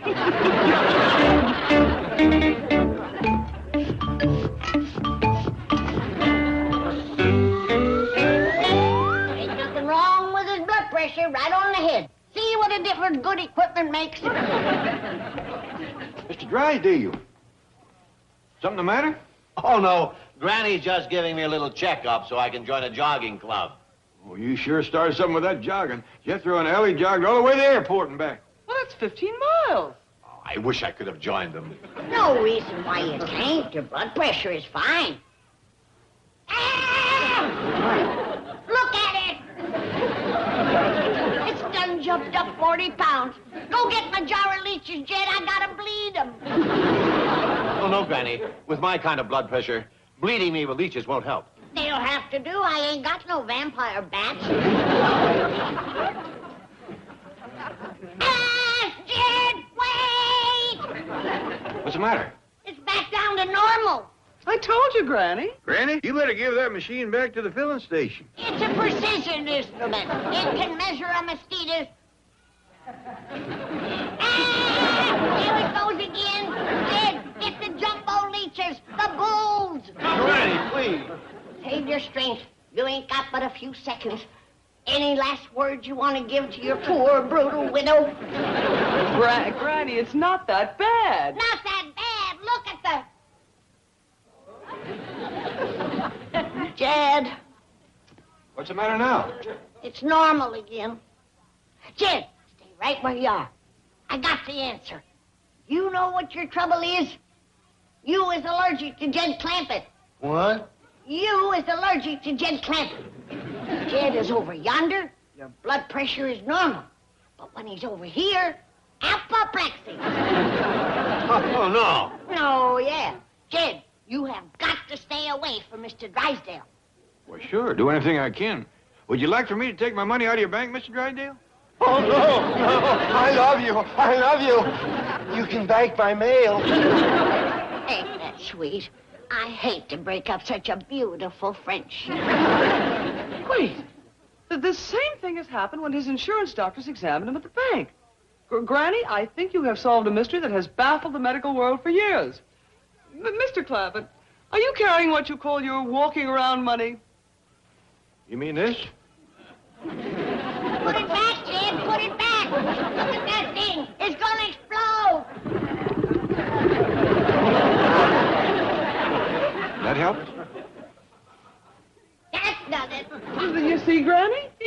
allergic to Mr. Clampett. He just becomes overly excited by a proximity to large sums of money. Really, Miss Hathaway? Are you presuming to explain bodily reactions to Dr. Daisy after the brilliant discovery she has just made? Yeah. You gonna be all right, Granny? Oh, of course. That up and down blood pressure is what us doctors call the banker's bounce. Good, good. Now you can sign my medical statement for the Joggers Club. No, better make out my own statement. You ain't no run-of-the-mill case, you know. But, Granny... I'll get it. Granny, do you really think it's all right for the chief to jog? Yeah, but I ain't gonna lie for him. I, Dr. Daisy Moses, have examined this man and found him in unbelievable shape. Granny, you're wonderful. I think the word is tactful. Mr. Drysdale, that was your bank calling. They said there's a Mr. Detweiler on his way over here to see you. Oh, Mr. Detweiler, he's president of the Beverly Hills Jogging Club. He insists upon jogging with each applicant for membership to see if they measure up to his strict standards. Well, if he's the head of the club, you might have your work cut out for you. Don't you worry about old Mile-a-Minute Milburn. Well, I'm giving him a few years, but I'll be out there right ahead of him. That's him. Oh, I get it. Oh, he may want to start right away. And thank you, Dr. Daisy. Don't step on that tongue. Good luck. He's really confident for some reason. Oh, I'm going to give you a run for your money. Ah, Mr. Detweiler, I've just passed my physical. I'm ready for you. Well, where's your jogging outfit, Drysdale? Over at my house. It won't take me a minute to change. Good. I understand your banker doesn't jog. No, that's too bad, too. I love to discuss business while I'm running. Oh, me too. Well, shall we sprint over to my place? Pretty fast, are you? Well, my secretary constantly compares me with the fastest of all animals. The cheetah? That's what she calls me. Well, he's ready. Come on, Ellie, let's go. How you like my jogging outfit? That's real cute, Ellie, but you're showing more meat than a butcher's window. You gonna be able to run in that get-up? Yeah, she's gonna run right upstairs and put on some more clothes. Oh, Granny. You want folks to stare at you? Granny, I'm the president. Who's going to be looking at her? You've got to have a fireside chat with the principal. But, Granny, they said at the store this is what ladies wear, jogging. Can't you get it through your head? When you plays football, you wears a football uniform. And when you goes jogging, you wears a jogging uniform. Nonsense. Your uncle didn't have no uniform, and he'd just run 12 miles. Looking like that?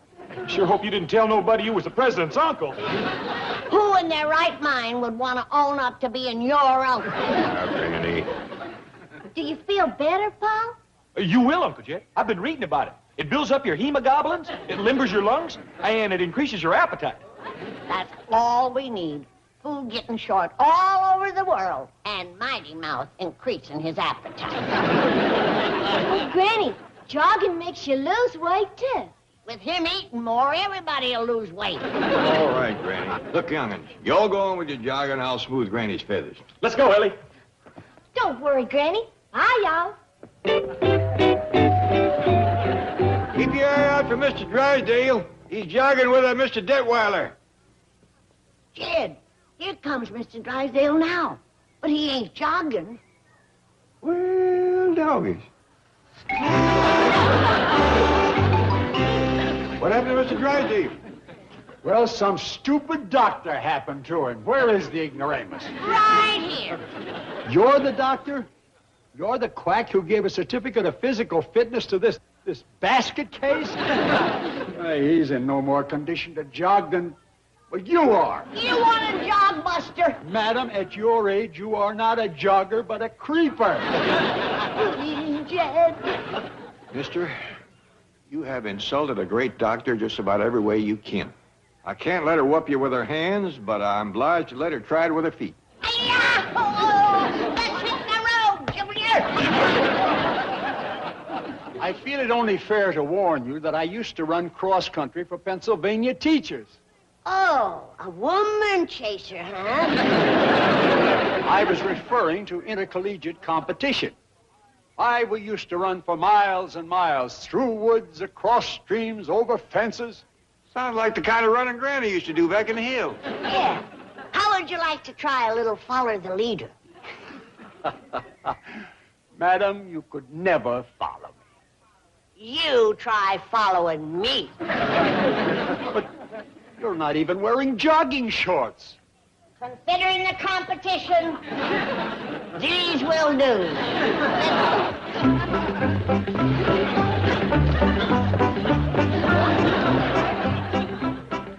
Don't worry, Mr. Drysdale. Granny will even the score for you.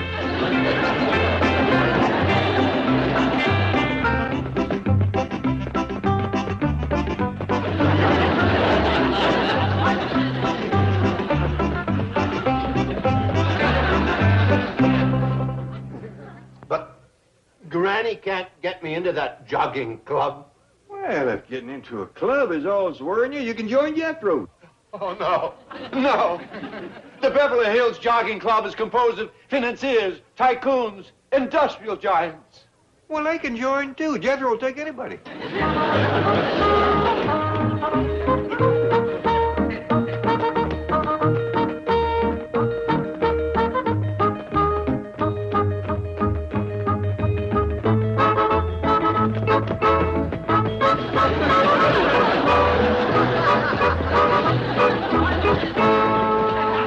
What else? I see Miss Drysdale out in your backyard. We'll get her in the jogging club, too. Oh, she'll cry when I stop. I'm glad to do it. I'll tell you what else we're going to do. Jethro's going to put across everybody's chest, sponsored by the Commerce Bank of Beverly Hills. Oh, no. Oh, that's too much, really. I don't deserve to be in the club. Well, all right, but... Uncle Jed! Hey, Pa!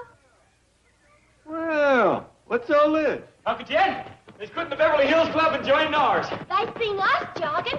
Started following us for some reason. I wonder why they done that. Do you know who these men are? There's William Woodson, the steel tycoon, and Jonathan Pierce, the real estate man. I told you they'd take anybody. Howdy. Excuse me, Mr. Clampett. Gentlemen, we're delighted that you want to join our club, but it is my duty as treasurer to inform you that we have a rather steep initiation fee. However, it can be financed at the Commerce... Hold it a second. I think here comes another member.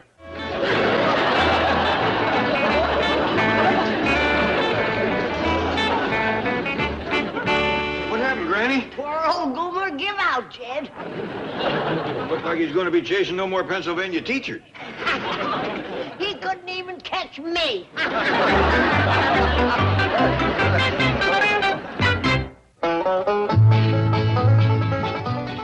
Black hat, black boots, black belt. Bad news for the bad guys. Walker, Texas Ranger. Weeknights at 6 on the Hallmark Channel. Night falls. Darkness closes in. A mystery unfolds. Hallmark Channel introduces a series of original movies. Kelly Martin as Mystery Woman, Joan Larroquette as McBride, and Leah Thompson as Jane Doe. The Hallmark Channel Mystery Movie. Friday night at 9. Y'all come back now. Here. One smell beats magnolias and honeysuckle, and that is your collard greens and fatback. Well, Jed, spring wouldn't be spring unless I whomped up a good big pot of collards and side meat. You got wild onions in there? Just like back home. I hope you're going to have plenty of cornbread to crumble in the pot liquor. Oh, you betcha. That reminds me, I better go stir it up. Will you guard my pot for me? Why, sure. But it ain't likely any critter would bother boiling greens. There's one that will. And he's been sitting up in the tree for the last 3 hours, waiting for me to go into the house so he can swoop down. Sound like a buzzard. You're close. It's the 10-toed, black-tufted victual snatcher.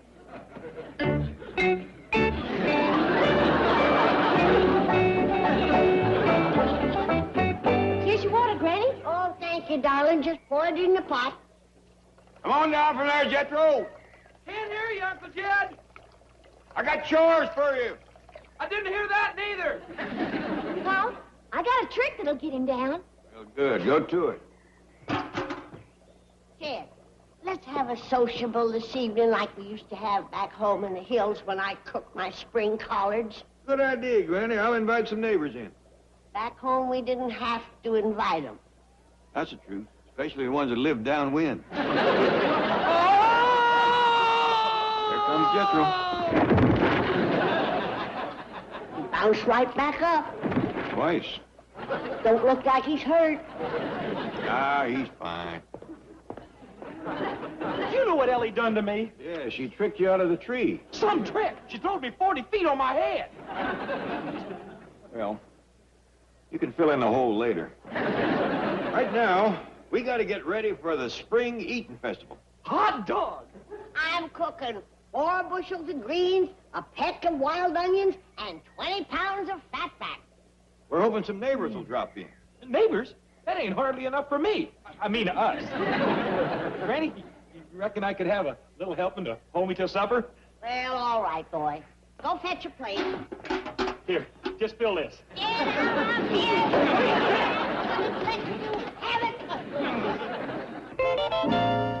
Chief, are you serious? You're letting Mrs. Drysdale sell the house? A prospective buyer's coming this morning to look it over. But you live right next door to the Clampetts. I can't picture you ever leaving. Well, I promised Margaret if she'd stick it out for 7 years, I'd let her sell the house. And I am a man of my word.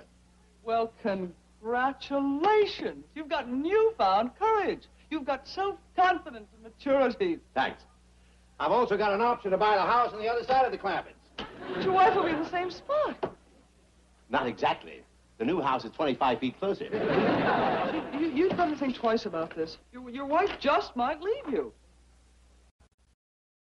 Hadn't thought of that. No, I don't want to dream the impossible dream. Yes? Oh, hello, Margaret. Milburn, darling, I hesitate to bother you. You've been so sweet about selling the house. What's the problem? Well, our prospective buyer is a celebrity, doubtless a man of fastidious taste. And I'm afraid when I show him around, he's going to be nauseated. Well, that's simple. Just don't talk so much.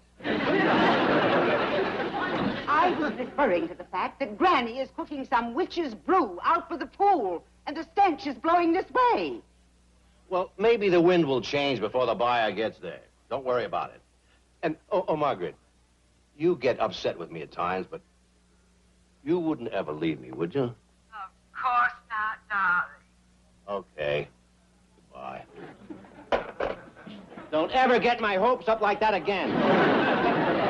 Chief, if I may ask, who is the prospective buyer? The famous entertainer, Pat Boone. Pat Boone, how marvelous! You know him? Well, not personally, of course, but I understand he's a perfectly charming man. Tremendously talented and yet modest and unassuming. In short, a fine human being as well as a great artist. Never mind that. I want to know about the important virtues. He got money. Where does he bank? Chief, has it ever occurred to you, have you ever entertained the thought that there just might be something in this world more important than money? Of course. I not only entertained the thought, I mentioned it to my father. I said, Dad, there must be something in this world more important than money. That's when I grew the mustache. Why a mustache? To hide the scar. He hit me right in the mouth. Welcome.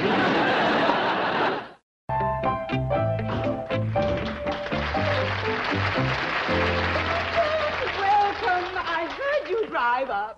I'm Mrs. Drysdale, and I know you're going to adore my lovely home. Do come right in, Mr. Boone. I'm Mr. Boone's manager, Mr. Tucker. Oh, couldn't he come? This is Mr. Boone. I got him back from a fishing trip to look at your house.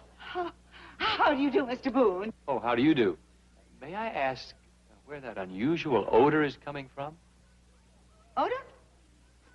Oh, you must mean the exotic orchid fertilizer. My next-door neighbor is an orchidist. Really?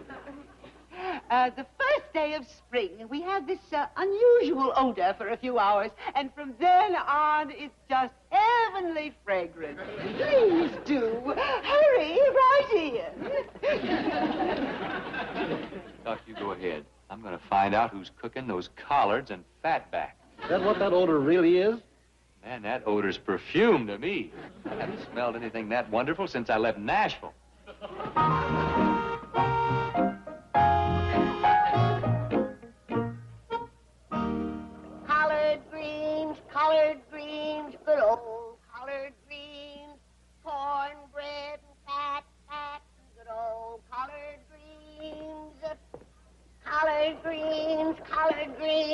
good old collard greens, cornbread and fatback, and good old collard greens. Where did you come from to know that song? Nashville, Tennessee, ma'am. Tennessee. Yeah, and I haven't smelled anything that good since I left Tennessee. Oh, you poor boy. What you been eating? Oh, steak mainly, lobster, prime rib, shrimp. Well, I reckon when you get hungry enough, you can eat anything. What's your name, son? Pat Boone, ma'am. Mine's Granny Moses. Maybe you'd heard about my doctorate. You're a doctor? Probably the most famous betwixt Bug Tussle and Springfield. Springfield? Did you ever know Red Foley? Did I know Red Foley? He never missed a spring that he didn't come to our house for collards and fatback. Ha ha, that's great. How long you been here in California? 7 years. When did you leave Tennessee? Oh, 15 years ago. What you been doing all that time? Singing, mainly. Oh. No steady work, huh? Well, who's this young fella? His name is Pat Boone, Jed. Smell my collards cooking and come a-running. Oh, glad to have you, son. Where you from? Tennessee. By doggies, I've known Granny's collars to pull him in from a long way off, but this is a new record. He was in the neighborhood when he smelled them, Jed. I figured as much, Granny. Excuse me. Would you like to stir? Oh, I'd love to. He's a drifter, Jed. Left home 15 years ago and ain't had a steady job since. Ain't had a decent meal neither, poor boy. Well, let's offer to take him in. Maybe we can help him get work. Good. Son, we got a fine big house here with plenty of room. We'd be pleased to have you stay with us. Oh, I sure do thank you, but I've got a place to stay. Now, don't be proud, Pat. Sleeping in freight yards can be dangerous. I promise you, I'm not sleeping in freight yards. Well, then, how about dropping around about sundown and having some collards and fatback with us? Now, that I would purely love. You like cornbread and pot liquor? Does a possum like persimmons? Speaking of possum, Granny's going to bake a few for tonight. With sweet taters. Oh, now you're making me homesick. Well, see you tonight. Listen, how can I thank you folks? You got a guitar? Sure. Good. Fetch it along this evening and you can sing for your supper. Oh, you play and sing, do you? That's how I've been making my living. Well, as long as you enjoy it. Money and everything. Speaking of money, I reckon you could use a little. Oh, no, thanks. I'll be all right. Oh, don't be bashful. I've been broke myself. I know what it's like. Oh, you're early, Mr. Policeman. We ain't gonna be eating till sundown. You can't build an open fire in Beverly Hills. Oh, sure you can. All you need is seasoned wood. No, what I mean, Wait a minute, aren't you Pat Boone? Oh, well... Well, sure you are. I've got your latest record. The boy's got a record, has he? Well, sure, a bunch of them. Haven't you seen his pictures? No, we don't get down to the post office much. Please don't arrest him, Mr. Policeman. He's a good boy. He just fell on hard times. I'll vouch for that. Is this really on the level? They don't know who you are? That's right, officer, and I'd like to keep it that way. Couldn't you parole him to us? We'll help him. How about if he give up singing and playing and takes an honest job? Thanks, Granny, but I'm just going to go along quietly with the officer. Well, will we see you tonight?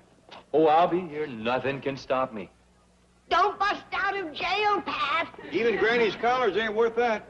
I'll smuggle your mess to the jail. There'll be a file in the fat back. I hope they don't lock him up, Jed. I reckon it goes hard on you once you got a record. And him with his picture in the post office. Yeah, we'll look after him. Yes, he's right here. Mr. Clapper for you, Chief. Oh. Mr. Clapper, what can I do for you? Well, first off, we'd like to invite you and Miss Jane to come by this evening for collard greens and fatback. Oh, wonderful, wonderful. Yes, we'd love it. What's fatback? It's fatback. Oh, What's fatback? Meat? Oh, yes, Mr. Clampett. I was just explaining to Miss Hathaway what fatback was. Yes, we'll be there. Good. We're going to have a little entertainment, too. A boy by the name of Pat Boone. Pat Boone? I know you never heard of him. He's from back in our part of the country. He happened to smell Granny's collards a cooking, and he come a-running. Oh, he likes collards, does he? He's just crazy about them. We all been hitting it off real good. Well, fine. We'll be looking for you. Bye. Oh, this is beautiful. Pat Boone met the Clampetts and loves them. And Granny's victuals. Really? Yes, he's a collard addict. Now he'll give me anything for my house. I'll call Margaret and tell her to raise the price to $250,000. Now, why, give her the pleasure. This is the kind of thing I do so well. Plucking a pigeon. Well, Mr. Tucker, I'm sure you'll agree that this is a delightful home and well worth $200,000. Well, of course, that will be up to Mr. Boone. Where is he, by the way? He went next door. Oh, no. Mr. Tucker, I'm going to give you the opportunity to be a big hero in the eyes of your clients. Let's say $100,000. I'm sure Mr. Boone will be pleased to hear that. Why did he go next door? To investigate that odor. Oh, dear. They would have to fertilize their orchids today. Let's say $50,000. Mr. Boone didn't think it was orchid fertilizer. He thought someone was cooking collard greens in the fatback. $25,000. And I'll throw in all the furniture. Mrs. Drysdale. 10. Sign here. Free. We're free. I've sold the house. Oh, Margaret, you should have waited for me. I could have got a... You got $1 million? Look again, dear. Don't tell me you sold this place for $100,000. No, look again. 10? Oh, no wonder you were yelling, free, free. Oh, we take a little loss. It's worth it to get away from Granny's vile concoctions. Pat Boone would have paid $250,000 for this house. Not after he smelled that vile hillbilly brew. He loves it. He's a hillbilly himself. You just blew $240,000. If you wish to continue this conversation, please lower your voice. Is this low enough? Much better. Can you hear me? Yes. But smile. How's this? Fine. Now, what do you wish to say? I'm going to strangle you. Fairchild Me's ready. Is Mr. Boone here yet? Ellie Mae, you ain't bringing that varmint to the Collard Festival. Oh, Granny, he just loves your biscuits and sorghum. Ellie, honey, a bear makes a poor chaperone. Mr. Boone is liable to get the idea that we don't trust him with you. There he is. Quick, hide the bear. Granny, you don't quick hide a 500-pound bear. Well, Miss Jane. My time for the Collard Festival? You bet you are. Granny? Ellie? Fairchild? Where's Mr. and Mrs. Drysdale? Oh, they'll be delayed. They're having a little contretemps. Well, they hadn't ought to eat before they come. Let 'em eat, Jeff. Betwixt Miss Drysdale and Jethro, there won't be enough for the moon boy. Yeah, he's liable to be hungry. They don't feed him too good in jail. Are you by any chance referring to Pat Boone? You know him, do you? Well, not personally, but I've seen his pictures. And you know he got a record. Well, he has many records. Yeah, that's what the policeman said when he took him away. I still say he ain't a bad boy. He just got roving feet. I wonder if he's any kin to Daniel Boone. Well, as a matter of fact, Pat Boone is a direct descendant of Daniel Boone. There you are, Granny. The boy come by it honest. Old Daniel sure had wandering ways. Is it possible you don't know that Pat Boone is famous? I reckon he is. With his picture in every post office and his record in every police station. Jed, Granny? Oh, hi, Miss Jane. Jethro. Folks is commencing to gather out by the cement pond. Come on, let's go. What about that bear? Well, Granny, if he's kin to Daniel Boone, he won't be scared of no bear. The girl's right, Granny. Come on, let's go. Now, remember, Tuck, these folks think I'm just sort of a singing hobo, and I like it that way. You mean you're going to sing for nothing? Don't worry, you're going to get your 10% of my collards and fatback. Some deal. Hey, speaking of deals, did you tell Drysdale we're not going to hold him to that $10,000 price? I'll tell him when he gets here. He'll worry. Let him. I read the fine print on that agreement. With the interest he charges, he could still get $200,000 for that house.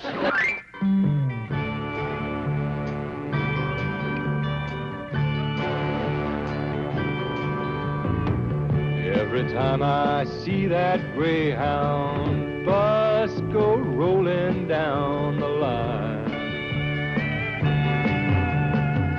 makes me wish I'd talk much more to you when we had all that time. The last of me, honey, I may go on down to Chattanooga, walk up there on Lookout Mountain, take a look. But I ain't gonna see you.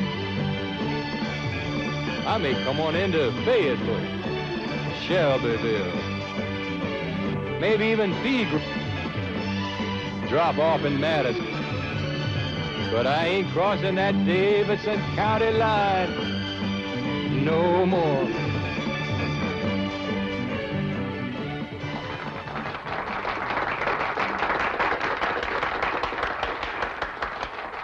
What do you think, Jethro? You gonna handle him? Oh, he needs too much work, Uncle Jed. He'll have to change his name, his style of singing, his whole image. It just ain't working.